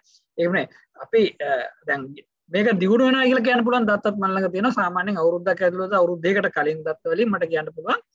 උණුවයි විශ්වවිද්‍යාලයේ මානව ශාස්ත්‍ර පීඨයේ අවුරුද්දක් ඇතුළත රැකියාව ලබා ගන්න ශිෂ්‍යයන්ගේ සංඛ්‍යාව 55යි. ගිය අවුරුද්දේ මේක 80යි. ඉතින් මේක වෙනස් වෙනවා. නිශ්චිතව වෙනස් වෙනවා. ඉංග්‍රීසි උගන්වනවා අපි තාක්ෂණික විද්‍යාවේ පරිගණක දැනුම සහ රැකියා ඉලක්ක කරගත් වෙනත් වැඩසටහන් මේ ළමයින්ට උගන්වන විශ්වවිද්‍යාල පද්ධතිය තුළ මේක අනිවාර්යයෙන්ම ඉදිරි අවුරුදු 5 ඇතුළත වෙනස් වෙන පද්ධතිය තුළ බයසකයක් තියාගන්න එපා ඒකේ. මොකද අනිත් පැත්තෙන් අපි දාර්ශනික පැත්ත උගන්වන කණ්ඩායම උදේ ඒක වෙනස් කරන්නේ නැහැ. ඒවා උගන්වන ගමන් උදාහරණයක් ඇටියට පුරාවිද්‍යාව ඉතිහාසය උගන්වන ගමන් සංචාරක ව්‍යාපාරයට රැකියාවකට හුරු කරන්න පුළුවන් අපිට ශිෂ්‍යයෙක්. ඌ වඩා හොඳ සංචාරක මඟ පෙන්වන්නේ සංචාරක ක්ෂේත්‍රයේ වැඩ කරන හෝටලයක වැඩ කරන හොඳ උපාධිධාරියෙක් වෙයි. අපි හිතන්නේ එහෙමයි. ඉතින් ඔක අපි මම මේ පුඩි නිදර්ශනයකින් කිව්වේ. අර උපාලිසේදර ආචාර්ය උපාලිසේදර කියපු දේ මම පටන් ගන්නම්. අපේ අධ්‍යාපනය පරම්පරා 3කට අඩුම ගානේ 44න් පස්සේ ගිහිලා තියෙනවා නිදහස් අධ්‍යාපනය. නිදහස් අධ්‍යාපනයේ ප්‍රතිලාභ ගත්ත අය දැන් මම වගේ අය උඩට ගිහිලා ඉන්නවා. අපිට තියෙන ලොකුම ගැටලුව තමයි ආර්ථික දරිද්‍රතාවයෙන් අවුරුදු 75ක් පිළිච්ච කණ්ඩායම් අවදානමටපත් වූ මාජිනලයිස් කණ්ඩායම් කියන්නේ. අන්නේ කොණ්ණු කණ්ඩායම් වලට අපිට නිදහස් අධ්‍යාපනයේ ප්‍රතිලාභ ගිහිල්ලා නැහැ. මේක තමයි පළවෙනි ප්‍රශ්නේ. ඔය කණ්ඩායම දැන් මේ අර්බුදය තුලත් පීඩා විඳිනවා. මේ කණ්ඩායම තමයි විශ්වවිද්‍යාල තුලත් පීඩා විඳින්නේ. මගේ මානව ශාස්ත්‍ර පීඨයේ ඇක්සස් නැති ළමයි හිටියා 127ක්. හැබැයි වෛද්‍ය පීඨයේ හිටියේ 101යි. නැත්නම් සමසෞඛ්‍ය පීඨයේ හිටියේ 102යි. වෙනත් පීඨවල 10යි. මොකද අධ්‍යාපනයේ ඒ තරම් ද්‍රවීකරණය වෙලා තියෙනවා. මුදල් තියන අය තමයි ටියුෂන් අරගෙන වෛද්‍ය පීඨයට ඉංජිනේරු පීඨයට ඒ වගේ පීඨවලට යන්නේ. මුදල් නැති අය දුප්පත් ළමයින්ගේ අය තමයි බොහෝ දුරට අපේ මානව ශාස්ත්‍ර පීඨවලට ඇතුළු වෙන්නේ. මේක පීඨ මට්ටමින් ගත්තම ඉහළම ආදායම් තියෙන ශිෂ්‍යයෝ ඉන්නේ වෛද්‍ය පීඨයේ ඊළඟට ඉංජිනේරු පීඨයේ ඊළඟට අපේ විද්‍යා පීඨ සමසෞඛ්‍ය පීඨය කෘෂිකර්ම පීඨය වගේ දිවරහ සාගර ඊට පස්සේ කල්පනා කරන පීඨයේ අවසානට ඉන්නේ කලා පීඨය. මුදල් හැටියට කිව්වොත් ශිෂ්‍යත්ව ඉල්ලන ළමයි ආධාර මහපොළ ඉල්ලන ළමයි ගත්තම ඒ කණ්ඩායම් අඳුනගත්තම ඒ කණ්ඩායම් වලින් වෛද්‍ය පීඨයේ ඉන්න ළමයින්ගේ එහෙම ඉල්ලන අයගේ වාර්ෂික ආදායම රුපියල් 7,50,000ක් වෙනකොට 42000ක් වෙනකොට ඒ ගානම මානව ශාස්ත්‍ර පීඨයේ රුපියල් 1,80,000යි වාර්ෂික ආදායම දෙමව්පියන්ගේ. මෙන්න පරතරය. මේකට අපි විසඳුමක් නැහැ. මේකට අවශ්‍ය කරන එක විසඳුමක් තියෙනවා. මේකට කියන සංකල්පයක් හැටියට ප්‍රෝග්‍රෙසිව් යුනිවර්සලිසම් කියලා. නැත්නම් ඒක මම සිංහලෙන් දාගෙන දෙන මගේ වචනනේ ප්‍රගතිගාමී සාරවාදී කියලා. මම කියන්නේ මේකයි. මගෙන් ගන්න සුබ සාධන මට දෙන්න එපා. මගේ ළමයට ෆ්‍රී යුනිෆෝම් දෙන්න එපා. මගේ ළමයට නිදහස් පොත් දෙන්න එපා. නොමිලේ පොත් දෙන්න එපා. නොමිලේ යුනිෆෝම් දෙන්න එපා. ඒක අරගෙන වතු කම්කරු වගේ නැත්නම් නාගරික මුදුක් වල ඉන්න මිනිස්සුගේ ළමයින්ට යුනිෆෝම් 4ක් දෙන්න, පොත් ඔක්කොම දෙන්න, නිකන් සපත්තුත් දෙන්න. මගේ ළමයට මම සල්ලි වලට ගන්නවා. නැත්නම් රාජකීය විද්‍යාලයේ අධිශිෂ්‍ය නැතුව කරන ඒගොල්ලන්ගේ මුදල් ප්‍රමාණයක් ගන්න පාසලට ඒක අරගෙන අනිත් ළමයින්ට ගන්න බැරි. ශිෂ්‍යත්වයෙන් එනවා ඊටාම දුප්පත් ළමයි රාජකීය විද්‍යාලයට. ඒ ළමයින්ව නඩත්තු කරන්න. ඒ ළමයින්ට අවශ්‍ය කරන පාසකම් දෙන්න. මෙන්න මේ தത്വෙට අපි මේ මොඩල් එක මාරු කරේ නැත්නම් කවදාවත් අපිට ගොඩ එන්න බෑ. මේක තමයි අනාගතයේ අපේ ප්‍රශ්නේ. මේ ප්‍රශ්නෙට අපි මුහුණ දෙන විශ්වවිද්‍යාලය ඇතුළේදී මුහුණ දෙන්නේ කොයි විදියට උකටමයි. විශ්වවිද්‍යාලය ඇතුළේ අර දුප්පත් ළමයින්ව අපිට බලා ගන්න විදියක් නැහැ. හැමෝටම මහ පොළ දෙන්නේ 5000යි. අර ළමයට 10000කුයි තවත් ළමයෙකුට නොදී ඉන්න හැකියාවක් අපිට නැහැ. මේ මොඩල් එක අපිට වෙනස් කරන්න දෙන්නේ නැත්තේ ආණ්ඩු නෙවෙයි. ශිෂ්‍ය ව්‍යාපාරය, ජනතා විමුක්ති පෙරමුණ, පරතුගාමී සමාජවාදී පක්ෂ මට තරහක් නැහැ මේ දේශපාලන පක්ෂත් එක්ක සහ ව්‍යාපාරත් එක්ක. මම කියන්නේ ඇත්ත. අපේ රටේට අවශ්‍ය කරන අධ්‍යාපන ප්‍රතිසංස්කරණ කරන්න දුන්නේ නැති හින්දා අවුරුදු 50ක්. අපි අද පීඩාව විඳිනවා. මේකේ පීඩාව අද වැඩිම විඳින්න අපි ප්‍රතිසංස්කරණ නොකරපු හින්දා. එහෙම කරන්න අපි මේක වෙන්නේ. එහෙමනම් අපි මේ තාක්ෂණික විප්ලවයට පොලිසිය මාත්‍යා කියපු ඩිජිටල් ඩිවයිඩ් එකට අපි යන්නේ නැහැ. අපිට එහෙමනම් අවුරුදු 25කට කලින් මේක කරගන්න තිබුණා. මේක දැන්වත් කරන්න අපේ ආණ්ඩු පක්ෂයි විපක්ෂයි ව්‍යාපාරයි වෙලා ෆූට වගේ සංවිධාන මට ඇත්තට විශාල කනගාටුවක් වෙනවා විශ්වවිද්‍යාල ආචාර්ය සමිති සම්මේලනය පිළිබඳ ඔවුන්ගේ තාම පසුගාමී චින්තනයක් තියෙනවා මම විශ්වාස කරන විදිහට. තාම පසුගාමී චින්තනයක් තියෙනවා අධ්‍යාපනයේ ප්‍රතිසංස්කරණ පිළිබඳව. මේකත් එක්කයි අපිට ඉස්සරහට යන්න බැරි ආණ්ඩුත් එක්ක නෙවෙයි කොයි ආණ්ඩුව ආවත් කරන්න හදන්නේ ඕක මොන පාට ආණ්ඩුවක් ආවත් එකයි මේක අපි විසඳ ගන්නකන් සිවිල් සමාජයක් ඇටියෙ මේ ගැටලුව තියෙන මට මම සිවිල් සමාජයක් ඇතුළත විශ්වවිද්‍යාලය ඇතුළේ මේ ප්‍රශ්න විසඳගත්තේ නැත්නම් ඒක අපි ජනතාව අතර සාකච්ඡා කරලා සමාජය තුළ මේ ප්‍රශ්න විසඳගත්තේ නැත්නම් ආණ්ඩු කවදාවත් මේක කරන්නේ නැහැ. මොකද උන් ඡන්ද බලයට බය හින්දා ප්‍රතිසංස්කරණ කරන්නේ. ප්‍රතිසංස්කරණ කරන තමයි ඉස්සරහට යන්න බෑ රටක් හැටියට පරාජය. ස්තුතියි. හොඳයි බොහොම ස්තුතියි. ඔතකොට එකතු කරන්න තියනවාද යමක් අර මේ අර ලයිබ්‍රරි සම්බන්ධයෙන් ළමයින් වෙනස් වෙමින් යනවා ළමයින්ට knowledge enhancement වලට යම් කිසි ක්‍රමවේදයක් නැහැ පොත් බලන්නේ නැහැ behavioral වෙනසක් වෙලා අපි මෙහෙමයි ඒකත් 100%ක් දැන් ළමයි පොත් කියවන හරියට අපේ දැන් විශ්වවිද්‍යාලය ඇතුලේ ළමයි ඔය කොට ඉන්නවා තමයි හැබැයි විශ්වවිද්‍යාලේ ලයිබ්‍රරියට ඇවිල්ලා පොත් කියවන ළමයි කැමතියි දැන් මම දන්නවා ඒගොල්ලෝ අරකට කරනවා මේකත් කරනවා ඉගෙන ගන්න ක්‍රමය වෙනස් වෙන්න පුළුවන් ඉතින් දැන් මම තාම පොත් කියවන අපේ පරම්පරාවේ තියෙන ගැටලුවක් ඒක හැබැයි අර ළමයි පොඩ ඔකට හුරු වෙනවා මම හිතන්නේ පොත් කියවීම සම්පූර්ණයෙන්ම ඈත් වෙලා කියලා මේ ළමයින්ගෙන් හැබැයි පොත්වල දැන් ගොඩනක් දේවල් තියෙන වියදම මුද්‍රණ වියදම් මේ ඔක්කොමත් එක මිලදී ගැනීමේ හැකියාව මේවා අර එක්ක බැඳිලා තියෙනවා ඕකයි යෝගී පොඩ බාධා කරොත් මම හිතන්නේ මෙතන ප්‍රශ්නේ තව එකක් තියෙන අර ඔන්ලයින් රිපොසිටරි එකක් ගැන ඒගොල්ලෝ උදාහරණයක් ඉන්දියාවේ තියෙනවා මහ විශාල රිපොසිටරි එකක් ලයිබ්‍රරි එකක් ඕනම කෙනෙකුට ෆ්‍රී ඇක්සස් කරන්න පොත් ලක්ෂ ගාණක්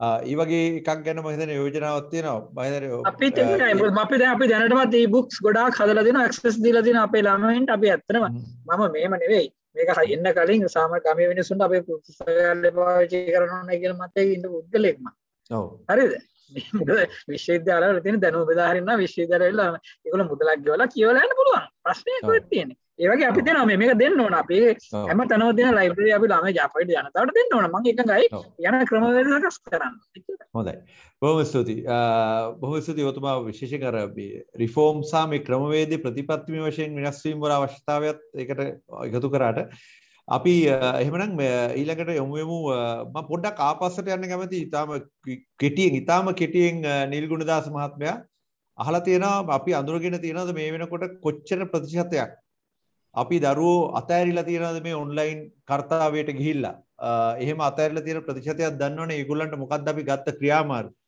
මේක බොහොම ඍජු සහ හරි වැදගත් ප්‍රශ්නයක් මම හිතන්නේ ඊටාම කෙටියෙන් ඔතුමා එතනදී අපි මම කලින් කිව්වා වගේ පාසල් සහ පළාත් හරහා තමයි මේ සිළුම්දල් කෙරෙන්නේ.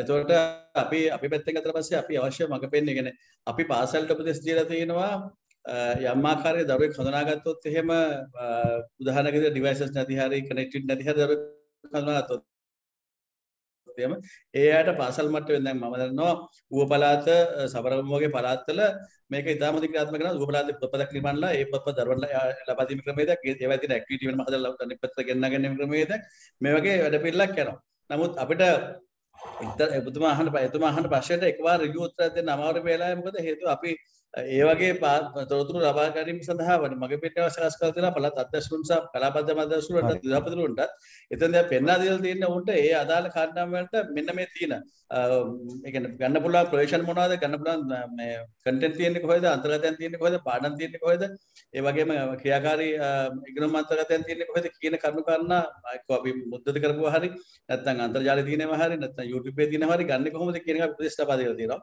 ඔබ එතුමා අහන ප්‍රශ්නෙට අපි අත්‍යවශ්‍යම ගත්තොත් මම කලින් කතරම් මාර්ගදර්ශන සංග්‍රහය අපි ආරම්භ කරලා තියෙනවා.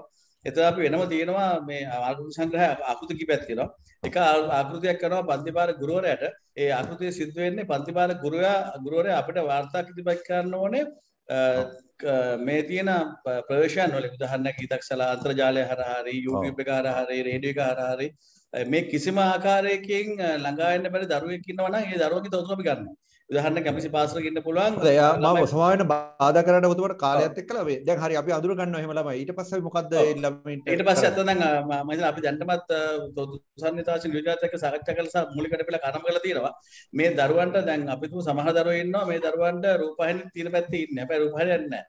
එහෙම නැත්නම් අන්තර්ජාල තියෙන පැත්තේ ඉන්න අන්තර්ජාලයක් නැහැ. මේ ඩිවයිස් එකක් නැහැ. එතකොට ඒක සඳහා මම කලින් කිව්වාගේ එක්කෝ ඒ දරුවන් රජිස්ට්‍රේෂන් ලබා දෙන්න නැත්නම් අර දානපතියෙන් ලබා දෙන්න.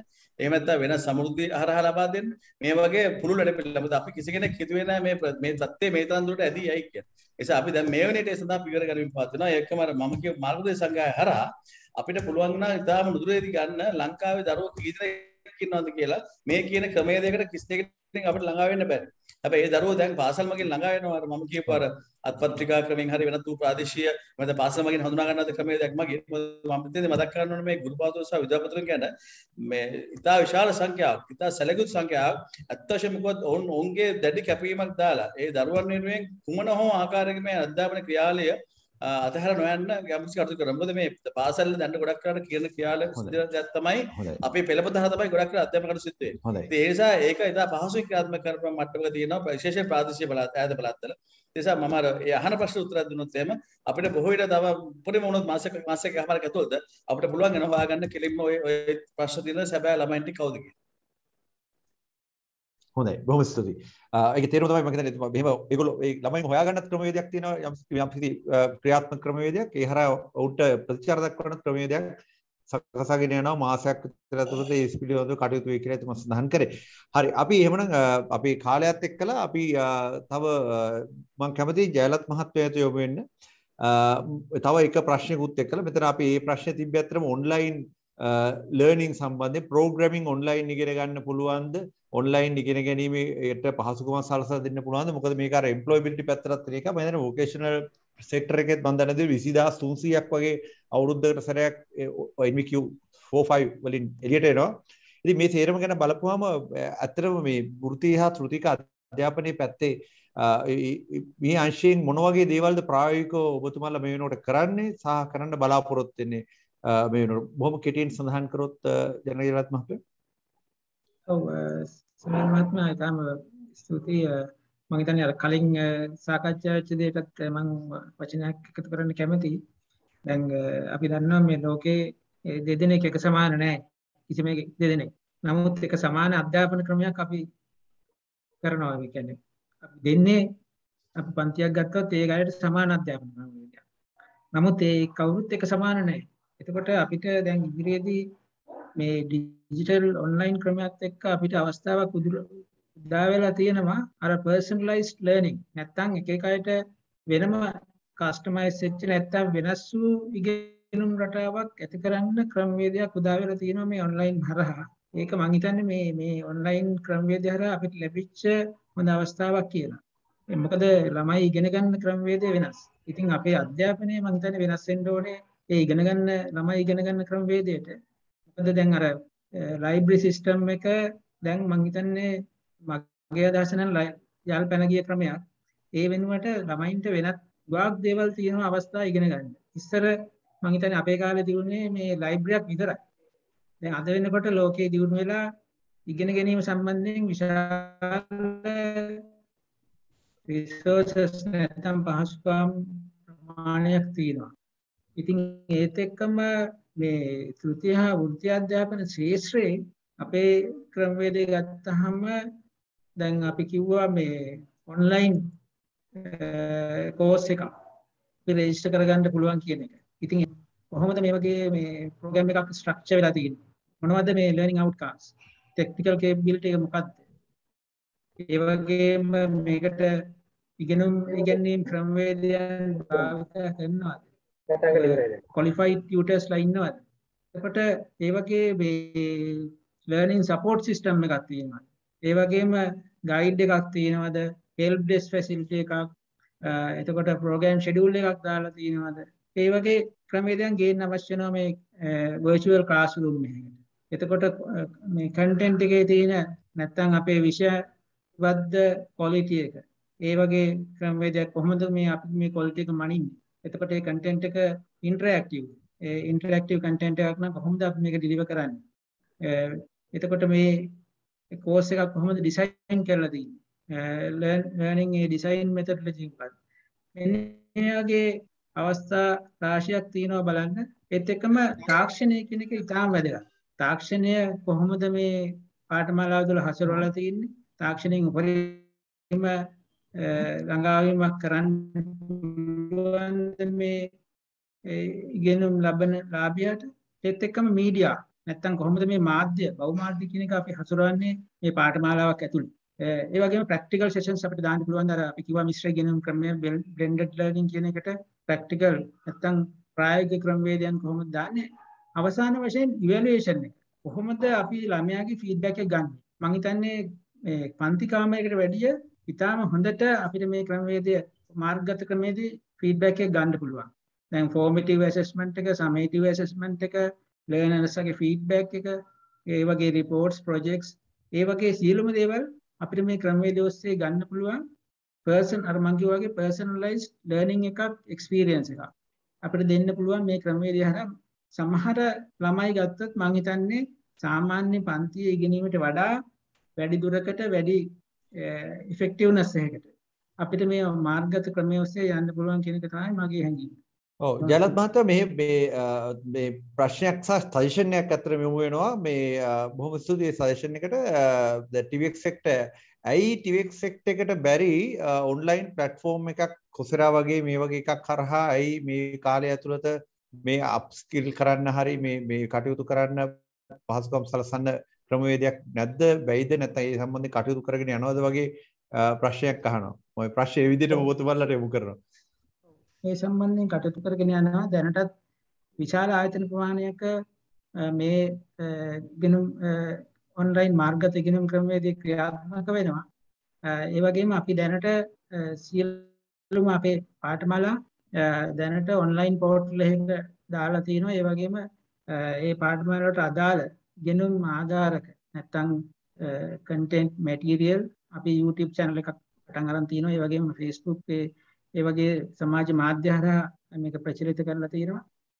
ලෙසන් සීරීස් දැනටත් හදාගෙන යනවා. අපේ ආයතන කීපයකම මේ ආධාරක වශයෙන් බහුමාධ්‍ය විෂයමාලා කොහොමද මේ ක්‍රමවේදය අපි දැනට ක්‍රියාත්මක කරගෙන යනවා. ඉදිරියේදී මම හිතන්නේ විශාල වශයෙන් මේ අපිට මාර්ගගත ක්‍රමය ඔස්සේ මේ දැනුම කියන එක අපිට ලබා දෙන්න පුළුවන්. වෘත්තීය දැනුම කියන එක ප්‍රායෝගික මට්ටමින් අපිට තව කාරණා දෙකක් ඇඩ් කරන්න ඕනේ. එකක් ප්‍රායෝගික පරීක්ෂණ අපි අත්හදා බැලීම් ඒවත් කරන්න ඕනේ. අනිත් එක අපිට තියෙනවා ඉන්ඩස්ට්‍රි එකට නැත්නම් කර්මාන්තයේ පුහුණුව කියන එක. මේ දෙකත් අනිවාර්යයි. මේ දෙකත් අපි දැන් සාකච්ඡා කරනවා කොහොමද මේ කොවිඩ් තත්ත්වයට එක්ක කොහොමද ගෙනියන්නේ කියන එක දැනට කර්මාන්තයත් එක්ක සාකච්ඡාව අපි ඉදිරියට ගෙනියනවා. හොඳයි. හොඳයි මගේ එතන යොමු කරලා තිබ්බේ මම හිතන්නේ අධ්‍යාපන දෙපාර්තමේන්තුව සබරගම ප්‍රොවින්සියේ ඉතාම වැදගත් සහ හොඳ යෝජනාවක්. මම හිතන්නේ මේ අවසානයේ පොඩි තව දේවල් ටිකක් මතක් කරන්නම් ICT ආයතනයනොත් සිද්ධ වෙන. එතකොට මේ සම්බන්ධයෙන් යම් කිසි දේවල් හරියට මේ වෙනකොට සිද්ධ වෙගෙන යනවා. ජලත් මතය සඳහන් කරා වගේ දැනට මේ ටිවෙක් සහ මේ වොකේෂනල් සෙක්ටර් එකේ වෙන වැඩ කටයුතු වලට ඊටත් තවත් එකතු වෙන දෙයක් විදිහට අපි මං හිතන්නේ මේ ඉන්දික මහත්මයාට කරින් අපි අපේ ආචාර්ය සේදර මහත්මයා වෙත යමු. කරිකියුලම් රිෆෝම්ස් ගැන ප්‍රශ්නයක් තිබ්බා. ඒ ප්‍රශ්නේ දැන් ටිකක් උඩට ගිහිල්ලා තියෙන්නේ. හැබැයි මේ ප්‍රශ්නේ අහලා තිබ්බේ ලේකම්තුමා මේ දැනට තියෙන කරිකියුලම් එක අනුව එම්ප්ලොයබල් ස්ටුඩන්ට් කෙනෙක් හදනවා කියන එක යම් කිසි චැලෙන්ජස් තියෙනවා. යම් කිසි අභියෝග ටිකක් තියෙනවා. විශේෂයෙන් දැන් ඊළඟට දැන් අර වර්ල්ඩ් ඉකොනොමික් ෆෝරම් එකේ කියන 2025 දී 150ක් විතර මේ අප්ස්කිල් කරන්න ඕනේ රස්සාව තියාගන්න නම් කියලා. ඒතකොට මේ තත්වයක් යටතේ මේ රිෆෝම්ස් යටතේ මේ කරිකියුලම් සහ මේ සියලුම දේවල් එක්කලා කොහොමද ඔබතුමා මේ මුළු කටයුත්තම ඉස්සරහට යන්නේ එම්ප්ලොයබල් යූත් කෙනෙක්. එහෙම නැත්නම් වඩාත් ඵලදායී මේ පුරවැසියෙක් ඉදිරියට ගේන්න කොහොමද කටයුතු කරගෙන යන්නේ? සමීර මේ හොඳ බලවත් ප්‍රශ්නයක් ඒ වගේම හොඳ ප්‍රශ්නයක්. මොකද මේක මම කියවනේ මේ මෙතන තමයි අර බාහිර කාර්යක්ෂමතාව නැති වෙලා තියෙන උතනින් කියලා. අපි ජාතික අධ්‍යාපන ආයතනයත් එක්ක මේ දවස්වල විෂය මාලාව පිළිබඳව දැන් අවුරුදු 1.5කටත් වැඩි කාලයක් මේ ප්‍රශ්න එක්ක තමයි අපි පොරවලා තියෙන්නේ. අධ්‍යාපනයේ තියෙන විෂය මාලාව පිළිබඳව තියෙන විවිධ විවේචන සියලු දේවල් වලට මුහුණ දීලා ඒවා වෙනස් කරගන්න ක්‍රමවේදයකට අපි ගිහිල්ලා තියෙනවා. අර නිල් මහත්මයා ඉස්සෙල්ලා කිව්වා වගේ මේ පිළිබඳව වඩාම කතා කරන්න පුළුවන් මට සමහරවිට හේතුව මොකද මේකේ මම ගෝඨාභය රාජපක්ෂ ජනාධිපතිතුමා පත් වෙච්ච දවසේ ඉඳලාම මේ ශේෂ්ත්‍රයත් එක්ක මේ ඉදිරියට ආව කෙනෙක් නිසා දැන් මේකෙදී අපි කරලා තියෙන අද එන විෂය මාලාව ගැන මම විනාඩි කිහිපයකින් බොහොම ඉක්මනට කියන්න. විෂය මාලාව අපි ආයේ අර අවුරුද්දේ පාඨමාලා නෙවෙයි කියන්නේ. අපි විෂය මාලාව මාස 3න් තුරට නැත්නම් ඉස්කෝල මාස 4 terms වලට ඉස්කර විශ්වවිද්‍යාල තියෙනවා වගේ semester base එකකට අපි පාසල පරිවර්තන වෙනවා. එතකොට එක semester එකක් තුල කරන්න සිදු වෙලා තියෙන්නේ එක්තරා පැය 10ක ඉගෙනුම් ඒකක වලට කරිකුලම් එක වෙනස් කරලා තියෙනවා විෂයමාලාව. එතකොට මේ පැය 10කින් එක මොඩියුල් එකක් ළමයිට ඉගෙනගෙන ඉවර කරන්න පුළුවන්. ඒකෝර ඒ වගේ මොඩියුල් කීයක් ළමයිට කරන්න පුළුවන්ද? ඒවා පිළිබඳ අපි නිශ්චිත තීරණ අරන් තියෙනවා මේ වෙනකොට. එතකොට මේ මොඩියුල් වල තියෙන වෙනස තමයි මේවා දැන් මේ ටීචර් ටීචින් කියන තැනින් අපි ඈත් වෙලා තියෙනවා. අපි මේ මොඩියුල්ස් වල යන්නේ ලර්නර් ලර්නින් කියන එක. අපි අර චයිල්ඩ් සෙන්ටර්ඩ් කියන එකටත් එහාට ගිහලා තමයි මේකට කරන්න ලෑස්තිලා ඉන්නේ. මොකද එතකොට තමයි අර ළමයාට අර අපේ ජයලත් මහත්මයා ඉස්සෙල්ලා කිව්වා වගේ මේ ළමයාගේ ලර්නින් වලට කස්ටමයිස් කරන්න පුළුවන්කම තියෙන. ඒ ඉන්ඩිවිජුවල් ලර්නර් එයාට යන වේගයට යන්න එයාගේ ලැබියාවන් ආශාවන් අනුව යන්න පුළුවන් විදිහේ අධ්‍යාපන ක්‍රමයක් තමයි අපි හදාගෙන. නමුත් අපි කවුරුත් දන්නවනේ අධ්‍යාපනයේ මූලික කුසලතා තියෙනවා. ඒ අපි අත් කරලාම දෙන්න ඕනේ ළමයින්ට භාෂාව පිළිබඳ හැකියාවන්, තමන්ගේ ඉතිහාසය දැනගන්න එක, තමන්ගේ වටිනාකම් අගයන් පිළිබඳ ආගමික දේවල් ඒ වගේ අත්‍යවශ්‍ය කොටස් තියෙනවනේ. ගණිත ඥානය, විද්‍යාව පිළිබඳ මූලික ඥානය. ඒ කියන අත්‍යවශ්‍ය ඉගෙනුම් ටිකට අපි විෂයමාලාවේ විශාල කොටසක් වෙන් කරලා තියෙනවා. 50%කට වැඩි පිරිසක් තියෙනවා. වැඩ කොටසක් තියෙන විෂයමාලාවේ. අපි මේ රටේ තදබල ප්‍රශ්නයක් තියෙනවා. ළමයින්ගේ අධ්‍යාපනය පිළිබඳව ළමයින්ගේ සෞඛ්‍යය නැහැ. ඉදිරියට එන પરම්පරාව පොඩි කියතොත් මොනාෂ් විශ්වවිද්‍යාලයේ මහාචාර්යවරයෙක් කියනවා එයා තමයි මේ ලෝක සෞඛ්‍ය සංවිධානයේ ඔය බෝ වෙන මේ බෝ නොවන රෝග පිළිබඳ විශේෂඥයෙක් විදිහට වැඩ කරන තැනක් කොහොම කියලා තියෙනවා. මේ අපිට ඉස්සරහට එන પરම්පරාව මව්පියන් ඉස්සර දරුවෝ මේ යන પરම්පරාවක් තමයි එන්නේ කියලා. මොකද ඒ තරමට ඉස්සරහට හැදෙන දරු પરම්පරාව මේ නිරෝගී නැහැ. එතකොට අපි ශ්‍රම බලකායක් හදනකොට සමීර අපිට ශ්‍රම බලකායක තියෙන මූලික ගුණාංග දෙකක් තියෙනවා. එක තමයි ඒගොල්ලෝ මූලික වශයෙන්ම සෞඛ්‍ය සම්පන්න ශ්‍රම බලකායක් වෙන්න ඕනේ. අපි උගන්වලා ඉවරලා අවුරුදු 25ක තරුණයෙක් ශ්‍රම බලකායට යනකොට එයා ඩයබටික් නම් මේ වෙනකොට අපි බලාපොරොත්තු වෙන දේ ඉෂ්ට කරගන්න බෑ. එතන ඉහට ආයෙත් පාරක් රජයේ අවුරුද්දකට ඩොලර් 100ක් 200ක් වියදම් කරන මාසෙකට මේ ළමයාගේ සෞඛ්‍ය බලා ගන්න ආපහු. එතන යන්න බෑ. ඒක නිසා සෞඛ්‍ය සම්පන්න පුරවැසියෙක් ගිහි වෙන්න ඕනේ. ඒක නම්බර 1. ඒකින්ද තමයි අපේ සෞභාග්‍ය දැක්මේ අධ්‍යාපනයට කියවනකොට කියවන්න හෙල්ත් ෆස්ට් කියලා. පළවෙනි දේ සෞඛ්‍යය. එතකොට මේ ශ්‍රම බලකායේ අත්‍යවශ්‍ය කොන්දේසියක් තමයි සෞඛ්‍ය සම්පන්න දරුවෙක් බිහි කරනවා කියන්නේ. ඒ සඳහා විෂයමාලාවේ විශේෂ තැනක් දීලා අපි විෂයමාලාවේ 110ක් මේ වාර වෙන් කරලා තියෙනවා. සෞඛ්‍ය ක්‍රීඩා සහ වෙනත් ඒ බාහිර කටයුතු අත්‍යවශ්‍ය වෙන හැම ළමෙක්ටම උසස් පෙළට ඉඳලා ඒක අත්‍යවශ්‍යයි. මොකද සෞඛ්‍ය සම්පන්න ශ්‍රමිකයෙක් බිහි කරන්න ඕන නිසා. දෙක, ඔහු කුසලතා සම්පූර්ණ වෙච්ච ස්කිල්ස් තියෙන කෙනෙක් වෙන්න ඕනේ. එතකොට කොහොමද මේ ස්කිල්ස් දෙන්නේ කියන එක පිළිබඳ එක මහත්මයෙක් මේ අහලා තිබුණ ප්‍රශ්නයක්. දැන් ඒකට මම මේ කියන්නේ මේ ස්කිල්ස් කියලා කියන්නේ කුසලතා කොහොමද දෙන්නේ? අපි විෂයමාලාව තුල මේ ඇති කරලා තියෙනවා ක්‍රමවේදයක්. මේකට කියන ඔතෙන්ටික් ලර්නින් කියලා. එහෙම නැත්නම් අව්‍යාජ ගැනීම වැඩ ලෝකයට සම්බන්ධ කරලා ඉගෙනීම කියන එක. එතකොට මේ හැම මොඩියුල් එකක්ම ඉගෙන ගන්න මේ පාර ඇක්ටිවිටීස් මගින්. ටීචර් උගන්වලා නෙවෙයි. අපි මේ කරුණු කියලා දීලා ඔලුව පුරනව නෙවෙයි. ළමයාගේ කුසලතා එළියට අරගෙන ළමයාගේ ලැබියාවන් අනුව ඉගෙන ගන්න පුළුවන් ක්‍රමවේදයකට මේ මොඩියුල්ස් ගෙනියනවා. ඒකින්ද තමයි මේ වැඩේ ටිකක් ප්‍රමාද වෙන්නේ බොහොම සීම්සීරිය කරන්න ඕන එකක්. එතකොට මේ මොඩියුල්ස් අතර තියෙනවා දැනටත් පාසලේ තියෙන ප්‍රැක්ටිකල් ස්කිල්ස් කියලා ප්‍රායෝගික කුසලතා පිළිබඳ මොඩියුල්ස් තියෙනවා. එහෙම නෙවෙයි. මේ විෂයමාලාවේ තියෙනවා 130ක් වෘත්තීය කුසලතා වලට අදාළව මොඩියුල්ස් හැදෙන ඒවා.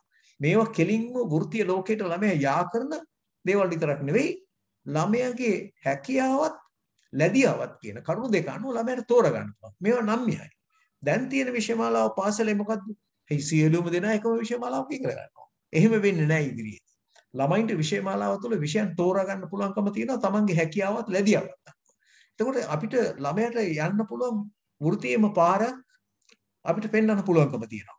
ඒක ළමයා හඳුනා ගන්නවා. ඉතින් ඒ දැන් උදාහරණයකට ගත්තොත් සමීර මහත්මයා මේ වෙලාවේ National Institute of Plantation Management කියලා තියෙනනේ ආයතනයක්. මේක ඇතුලේ ව්‍යාපාරික භෝග 15ක් පිළිබඳව විශේෂඥත්වයක් තියෙනවා.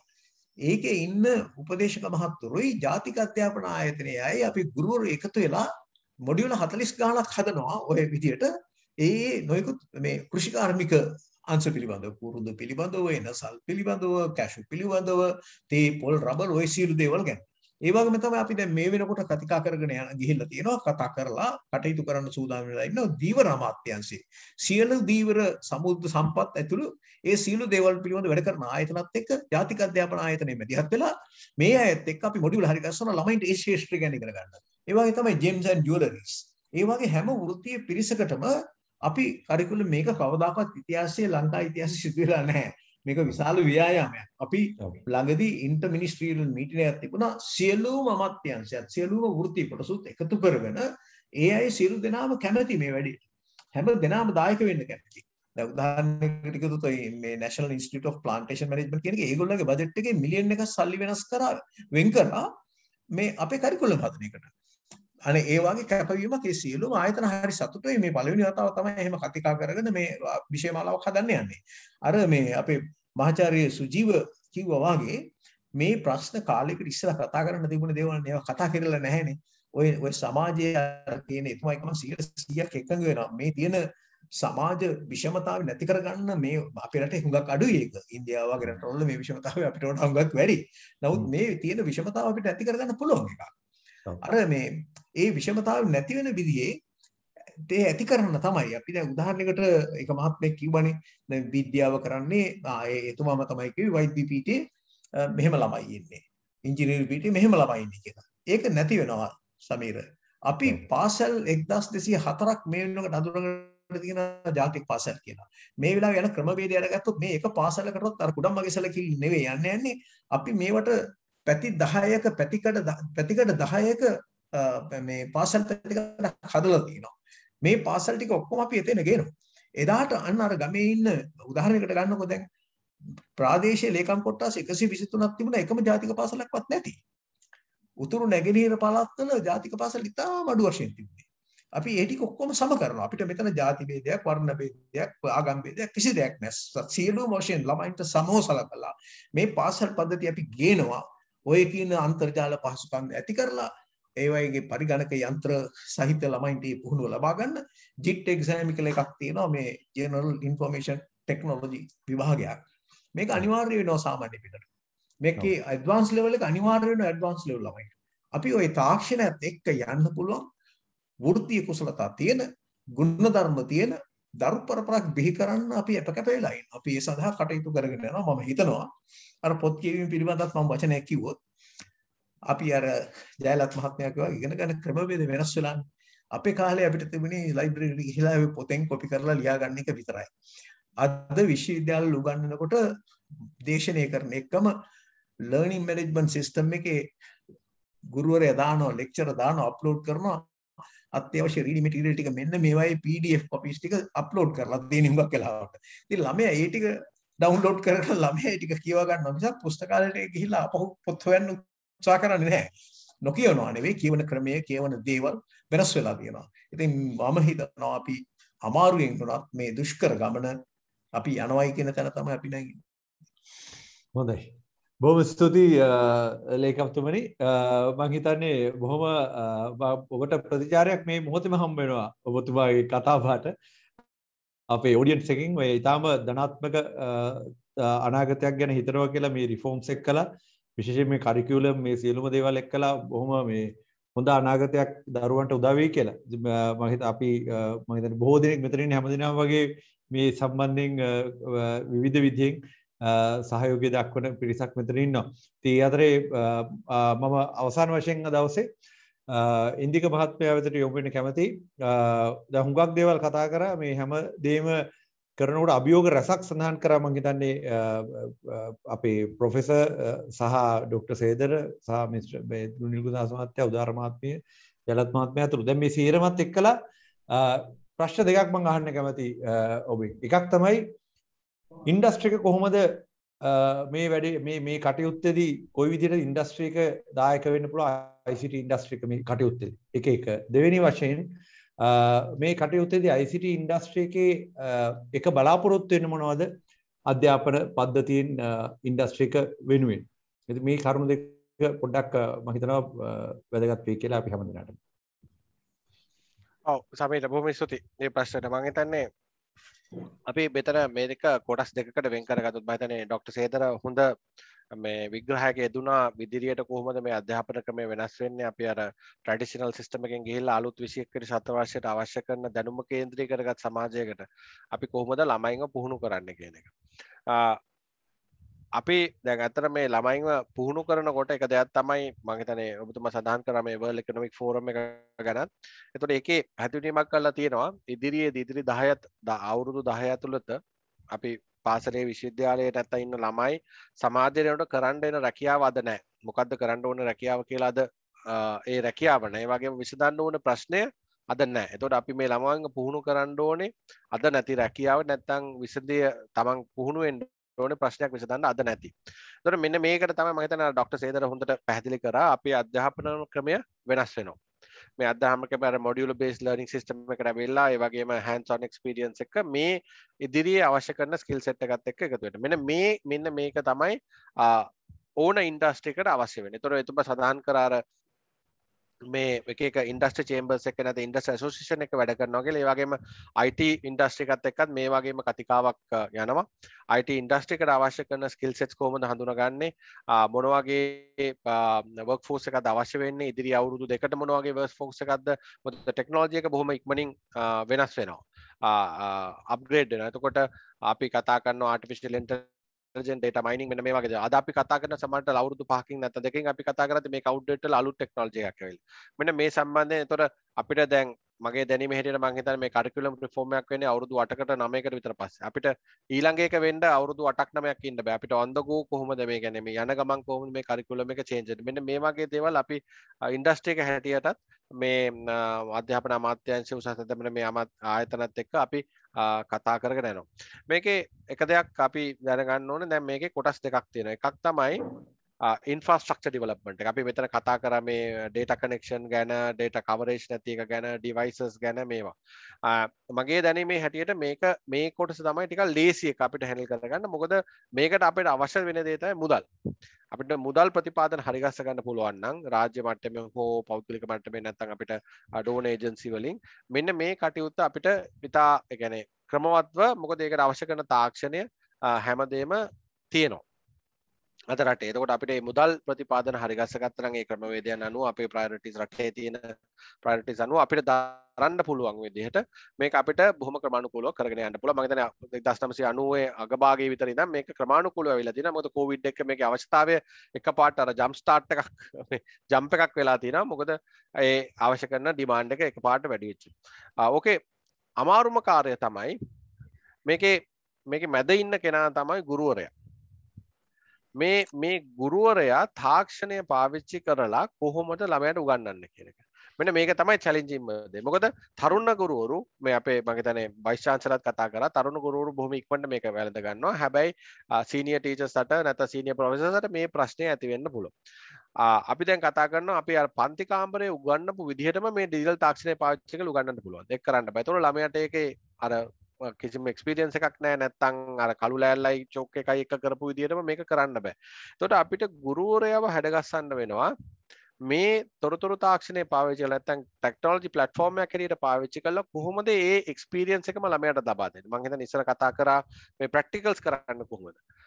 නැත්නම් ඉන්ටරැක්ටිව් සෙෂන්ස් කරන්න කොහොමද. හැබැයි ඒ ඉගෙන ගන්න විදිය වෙනස්, උගන්වන විදිය වෙනස්. අපිට තොරතුරු තාක්ෂණය පාවිච්චි කරලා මේ සියලු දේම ඒ අවශ්‍ය ප්‍රතිඵලය ලබා ගන්න කිරීමේ හැකියාව තියෙනවා. එතකොට අපි බොහොම කියන්නේ කාලයක් වැය කරන්න වෙනවා අපේ මේ ගුරුවරුන්. මොකද අපි මොනවා ගෙනාවා තාක්ෂණය ගෙනාවට තාක්ෂණය නෙමෙයි මැජික් එක. මැජික් එක ගුරුවරයා. මේ ගුරුවරුන්ව අපිට මේ තත්ත්වයට ස්කේල් කරගන්න වෙනවා මේ අපේ මේ ට්‍රේනින් කටයුතු සඳහා. ඊළඟ එක තමයි අවශ්‍ය කරන කන්ටෙන්ට්. මේ කන්ටෙන්ට් එකත් අපි හදා ගන්න ඕනේ තොරතුරු තාක්ෂණයට පාවිච්චි කරලා උගන්වන ඔබින විදිහට. අපි දැන් මේ LMS ගැන කතා කරා, අපි ස්මාර්ට් බුක්ස් ගැන කතා කරා. මේ වගේ විවිධ ක්‍රමවේදයන් ලෝකයේ විවිධ රටවල පාවිච්චි කරලා තියෙනවා. අපි දැකලා තියෙනවා සක්සස්ෆුල් වෙලා තියෙන්නේ මොනවද, සක්සස්ෆුල් නොවෙන්නේ මොනවද කියන. එය අපිට අපේ තාක්ෂණයට අපේ රටට ගැලපෙන විදිහට අපේ තියෙන එක්ස්පර්ටිස් පාවිච්චි කරලා අපිට මේක කරන්න පුළුවන්. මොකද අපිට මේ දේත් ඉතා ලේසියෙන් කියන්නේ අපි මේ අපේ තොරතුරු තාක්ෂණයට සම්බන්ධ ආයතන සම්බන්ධ කරගත්තා. මොකද ලෝකයේ තියෙන විශාලම අපි ආයතන වලට අපේ මුතුකාංග තමයි අපි මේ ලංකාවේ නිපදන අපි ගත්තොත් එimhe eBay එකට නැත්නම් ලන්ඩන් ස්ටොක් එක්ස්චේන්ජ් එකට නැත්නම් ලොකු ගුවන් ආයතන වලට අපේ රටේ නිපදවපු මුතුකාංග තමයි පාවිච්චි කරන්නේ. ඒතකොට අපි මේ ස්කිල් සෙට් එක අරගෙන අපිට පුළුවන් වෙන්න පුළුවන් අධ්‍යාපනයට අවශ්‍ය කරන දේවල් රට තුලම හදාගන්න. මොකද ඒ ස්කිල් සෙට් එක අපිට තියෙනවා. මේ පරාසයම අපි හොඳ මේ කියන්නේ අවශ්‍ය දේ අපිට අවශ්‍ය ප්‍රමාණයට අනිත් එක විශේෂයෙන්ම අපිට අපේ රටට දැරිය හැකි අපේ රටට ළමයින්ට අවශ්‍ය අපි කියනවා නැත්නම් අපි හෙවි වීඩියෝ කන්ටෙන්ට් හදනවා. හොඳ හෙවි වීඩියෝ කන්ටෙන්ට්. හැබැයි වීඩියෝ කන්ටෙන්ට් එක යවන්න ළමයා ගාවට යවන්න ලොකු බෑන්ඩ්විඩ්ත් එකක් ඕනේ. අපේ කනෙක්ටිවිටි එක ඒ ප්‍රමාණයට සරිලන්නේ නැත්නම් අපිට ඒ කන්ටෙන්ට් එකෙන් වැඩක් නැහැ. මොකද ඒක කියන්නේ හයි බෑන්ඩ්විඩ්ත් නැත්නම් ෆයිබර් කනෙක්ටිවිටි තියෙන ගෙවල් වල ඉන්න අයට විතරක් මේක බලන්න පුළුවන් වෙයි. හැබැයි අර ගමේ ඉන්න ළමයට 3G පාවිච්චි කරලා හරි 4G පාවිච්චි කරලා ඉන්න ළමයට මේක බලන්න බැරි වෙයි. මෙන්න මේ වගේ අපි හඳුනා ගන්න ඕනේ අපි මොන වගේ තත්ත්වයකටද මොන වගේ විදිහටද අපේ රටට හැමෝටම අපේ ඈට පිටට ගම්මානේ ඉන්න ළමයා වගේම නගරේ ඉන්න ළමයට එකම විදිහට එකම අධ්‍යාපනය ලබා ගන්න පුළුවන්. අනිත් එක කාරණයක් මම නවත්තන්න. මොකද අපිට තවත් මම හිතන්නේ මෙතන කතා නොවුන දෙයක් තමයි අපිට යම් තාක් දුරකට ගුරුවරුන්ගේ හිඟේකුත් තියෙනවා. විශේෂයෙන් අපි කියමු ගණිතය, ඉංග්‍රීසි, විද්‍යාව වගේ මේ වගේ මේ විෂයන් සම්බන්ධයෙන් පුහුණු ගුරුවරු. එතකොට අපිට මේ තාක්ෂණයත් හොඳම වෙලමක් මෙන්න මේ වගේ දැන් අපි මෙතුමලා මේ ડોક્ટર සේදරයි මේ අපේ නීල් ගුණදාස මහත්මයා කතා කරා මේ ජාතික පාසල අපිට ඒන් බලාපොරොත්තු වෙන්නේ මේ අවශ්‍ය සම්පත් ලබා දීම. ඒන් පුළුවන් අපිට මේ ගුරුවරුන් නැති පාසල් වලට අපිට කොහොමද තොරතුරු තාක්ෂණය මෙවලමක් කරගෙන අපි කතා කරන මේ distance learning online learning බ්ලෙන්ඩඩ් learning ගැන මේ කටයුත්තත් අපිට බොහොම ලේසියෙන් අර ගුරුවරු පුහුණු ගුරුවරු සංචිත අපිට ලබා ගන්න. මොකද ඒක දවසකින් දෙකකින් කරන්න පුළුවන් කරක් නෙමෙයි. මේ පිටත් උත්තරයක් අපිට මේ මගින් හොයාගන්න පුළුවන් කියන එක. මම හිතන්නේ අපිට කාලය සීමිත හින්දා මම මෙතනින් නවත්තන්න. අපිට ගොඩක් දේවල් ඇත්තටම බොහොම සතුටුයි පහුගිය අවුරුදු දෙක ඇතුළත අපි මේ අර අපි කියන්නේ අර තාප්පයට තල්ලු වුණ සිද්ධියක් වුණා මේ කොවිඩ් හින්දා. හැබැයි අපිට මේ බොහොම දුර ගමනක් ඇවිල්ලා තියෙනවා. මම හිතන්නේ ඊළඟ මාසෙක කීපයක් ඇතුළත අපේ නිලධාරි මහතුන් කිව්වා වගේ අපිට රටට අපේ අධ්‍යාපන ශ්‍රේෂ්ඨයට විශාල ට්‍රාන්ස්ෆෝමේෂන් එකක් කරන්න පුළුවන් වෙයි කියලා අපි සියලු දෙනාම බලාපොරොත්තු වෙනවා. බොහොම ස්තුතියි. හොඳයි. බොහොම ස්තුතියි නික. මම හිතන්නේ අපි සියලුම දෙනා මම හිතන්නේ රැඳී හිටිය විශාල පිරිසක් අපි හුඟක් දේවල් කතා කරා. විශේෂයෙන් අපි කතා කරා තොරතුරු තාක්ෂණය එහෙම නැත්නම් ඔන්ලයින් এডুকেෂන් කොහොමද මේ කාලය ඇතුළත ක්‍රියාත්මක කරනකොට තියෙන අභියෝග සහ වඩාත් ඵලදායීව ඒ සම්බන්ධයෙන් අපිට කරන්න පුළුවන් දේවල්. අපි සියලුම ක්ෂේත්‍ර ගැන කතා කරා අධ්‍යාපනයේ. මම පුංචි මතක් කිරීමක් කරනවා ශ්‍රී ලංකා තොරතුරු හා සංවේදන තාක්ෂණ විද්‍යා ආයතනය ICT ආයතනය විසින් බොහෝ වෙලාවට මෙම ආයතන මේ සම්බන්ධ සියලුම පාර්ශ්ව සමග විවිධ විදිහට අපි කටයුතු කරනවා. ඒ වගේම විවිධ වැඩපිළිවෙළ රාශියක් වෙනකොට සමාන්තරව ක්‍රියාත්මක වෙනවා. ජාතික වශයෙන් ඩිජිටල් අධ්‍යාපන ප්‍රතිපත්තියක්, ඒ වගේම සඳහන් කරා වගේ විවිධාකාර වැඩසටහන් විවිධ පාර්ශවයන් ඔස්සේ වඩාත් තරුණයින් සහ පාසල් ප්‍රජාව වඩාත් ඵලදායී ගමනාන්තයකට ගෙනියන්න විශේෂයෙන් මේ කාලේ වකවානුව තුළ මම හිතනවා බොහෝ දේවල් එදුරු අනාගතයේ අපිට දැක ගන්න හම්බ වෙයි. මෙතුමාලා කීප දෙනෙක්ම සඳහන් කරා වගේ හුඟක් දේවල් මම හිතන්නේ සිද්ධ වෙලා තියෙනවා පසුබිමේ. අපිට දකින්න තියෙන ඒවායේ ප්‍රතිඵල බලන්න හම්බ වෙයි බොහෝ වෙලාවට ඉදිරි මාස කීපය ඇතුළත. ඉතින් මම නැවත වාරයක් ස්තුතිවන්ත වෙනවා විශේෂයෙන් අධ්‍යාපන අමාත්‍යාංශ ලේකම්තුමා වෙනුවෙන් සහභාගී වුණ උදාරාධිකූර මහත්මිය, ඒ වගේම අතිරේක ලේකම්තුමා අධ්‍යාපන ප්‍රතිසංස්කරණ විවෘත විශ්වවිද්‍යාල දුරස්ථ අධ්‍යාපන ප්‍රවර්ධන අමාත්‍යාංශයේ නීල් ගුණදාස මහත්මයා, ඒ වගේම රුහුණු විශ්වවිද්‍යාලයේ උපකුලපතිතුමා මහාචාර්ය සුජීව අමරසේන මහත්මයා, ඒ වගේම අතිරේක අධ්‍යක්ෂ ජෙනරාල් තෘතීය හා උත්තරීය අධ්‍යාපන කොමිසමේ ආචාර්ය ජනක ජයලත් මහත්මයා, ඒ වගේම උපසභාපති ජාතික ස්කිල්ස් කවුන්සිල් එකේ සහ ෆිටිස් ෆෙඩරේෂන් ඔෆ් ICT ඇසෝසියේෂන් හි ඉන්දික දිසෝයිසා මහත්මයා, ඒ වගේම අවසාන වශයෙන් අපිට මම හිතන්නේ දවසේ හුඟක් දේවල් දැනගන්න හම්බුණා ආචාර්ය උපාලි සේදර මහත්මයාගෙන්. ඔබලා සියලු දෙනාටම ඉතාම ස්තුතියි මේ අවස්ථාවට සහභාගී වුණාට. මම හිතනවා මේක අපි ඔන්ලයින් ස්ට්‍රීම් කරා Facebook එක හරහා. මොකද මේක තව ඉදිරියටත් බොහෝ දෙනෙක්ට පරිශීලනය කරන්න හැකියාව ලැබෙවි. ඉතින් අපි බොහෝ ප්‍රශ්න සහ අදහස් රසකුත් අපි දැක්කා. මේ අවසානයේ මේ වගේ වැඩසටහන් විශාල වශයෙන් ක්‍රියාත්මක වෙනවා. ඔබට ඩිජිටල් এডুকেෂන් කියලා Facebook page එකක් තියෙනවා. මෙතන දැන් ලින්ක් එක සමහර ලාවට බලන්න හම්බ වෙවි. මේ ඩිජිටල් এডুকেෂන් කියන Facebook page එකට ආපුවාම ඔබට මේ අධ්‍යාපන ක්‍රියාවලිය කොහොමද වඩාත් ඵලදායීව ඩිජිටල් තාක්ෂණයෙන් සවිබල ගන්නන වැඩසටහන් පිළිබඳව තව දුරටත් අපිත් එක්ක කතිකාවතක නියැලෙන්න පුළුවන්. ඒ පිළිබඳව තොරතුරු ලබා ගන්නත් පුළුවන්. ඉතින් නැවත වරක් සියලුම දෙනාට බොහොම ස්තුතිවන්ත වෙනවා අද සහභාගී වෙච්ච. මම හිතනවා අපි නැවත දවසක හම්බ වෙමු. අර Facebook page එක හරහා ඕන වෙලාවක අපිත් එක්ක සම්බන්ධ වෙන්න පුළුවන්. මේ සියලුම කටයුතු සම්බන්ධයෙන් තව ඉදිරි කටයුතු සහ විවිධ දේවල් අපිට ඒ ඔස්සේ හුමාරු කරගන්න හම්බ වෙයි. එහෙමනම් නැවත වාරයක් හැම දිනකටම බොහොම ස්තුතියි. සුබ සන්ධ්‍යාවක් ප්‍රාර්ථනා කරනවා. මම මතක් කරන්නම් ඔබ සියලුම දෙනාට නැවත වාරයක් මේ ඩිජිටල් තාක්ෂණය කියන එක ඩිජිටල් අධ්‍යාපනය කියන එක කෙනෙකුගේ ජීවිතය වෙනස් කරන්න පුළුවන් දෙයක්.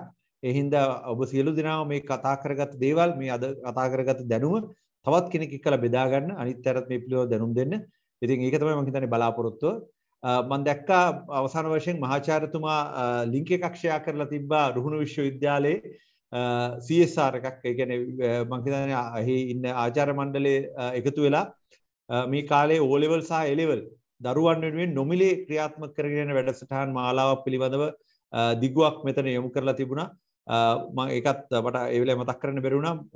ඔබලට බලන්න පුළුවන් මේ බ්‍රවුස් උඩට ගියාම ඒ වගේ දේවල් ගොඩාක් තියෙනවා. ඔබට ඒ තොරතුරු අපි ලබා ගන්න පුළුවන් අර කියන ක්‍රමවේද වලින්. එමන හැම දිනකටම සුබ සන්ධ්‍යාවක්. බොහොම ස්තුතියි. Thank you very much. Thank you, බොහොම ස්තුතියි.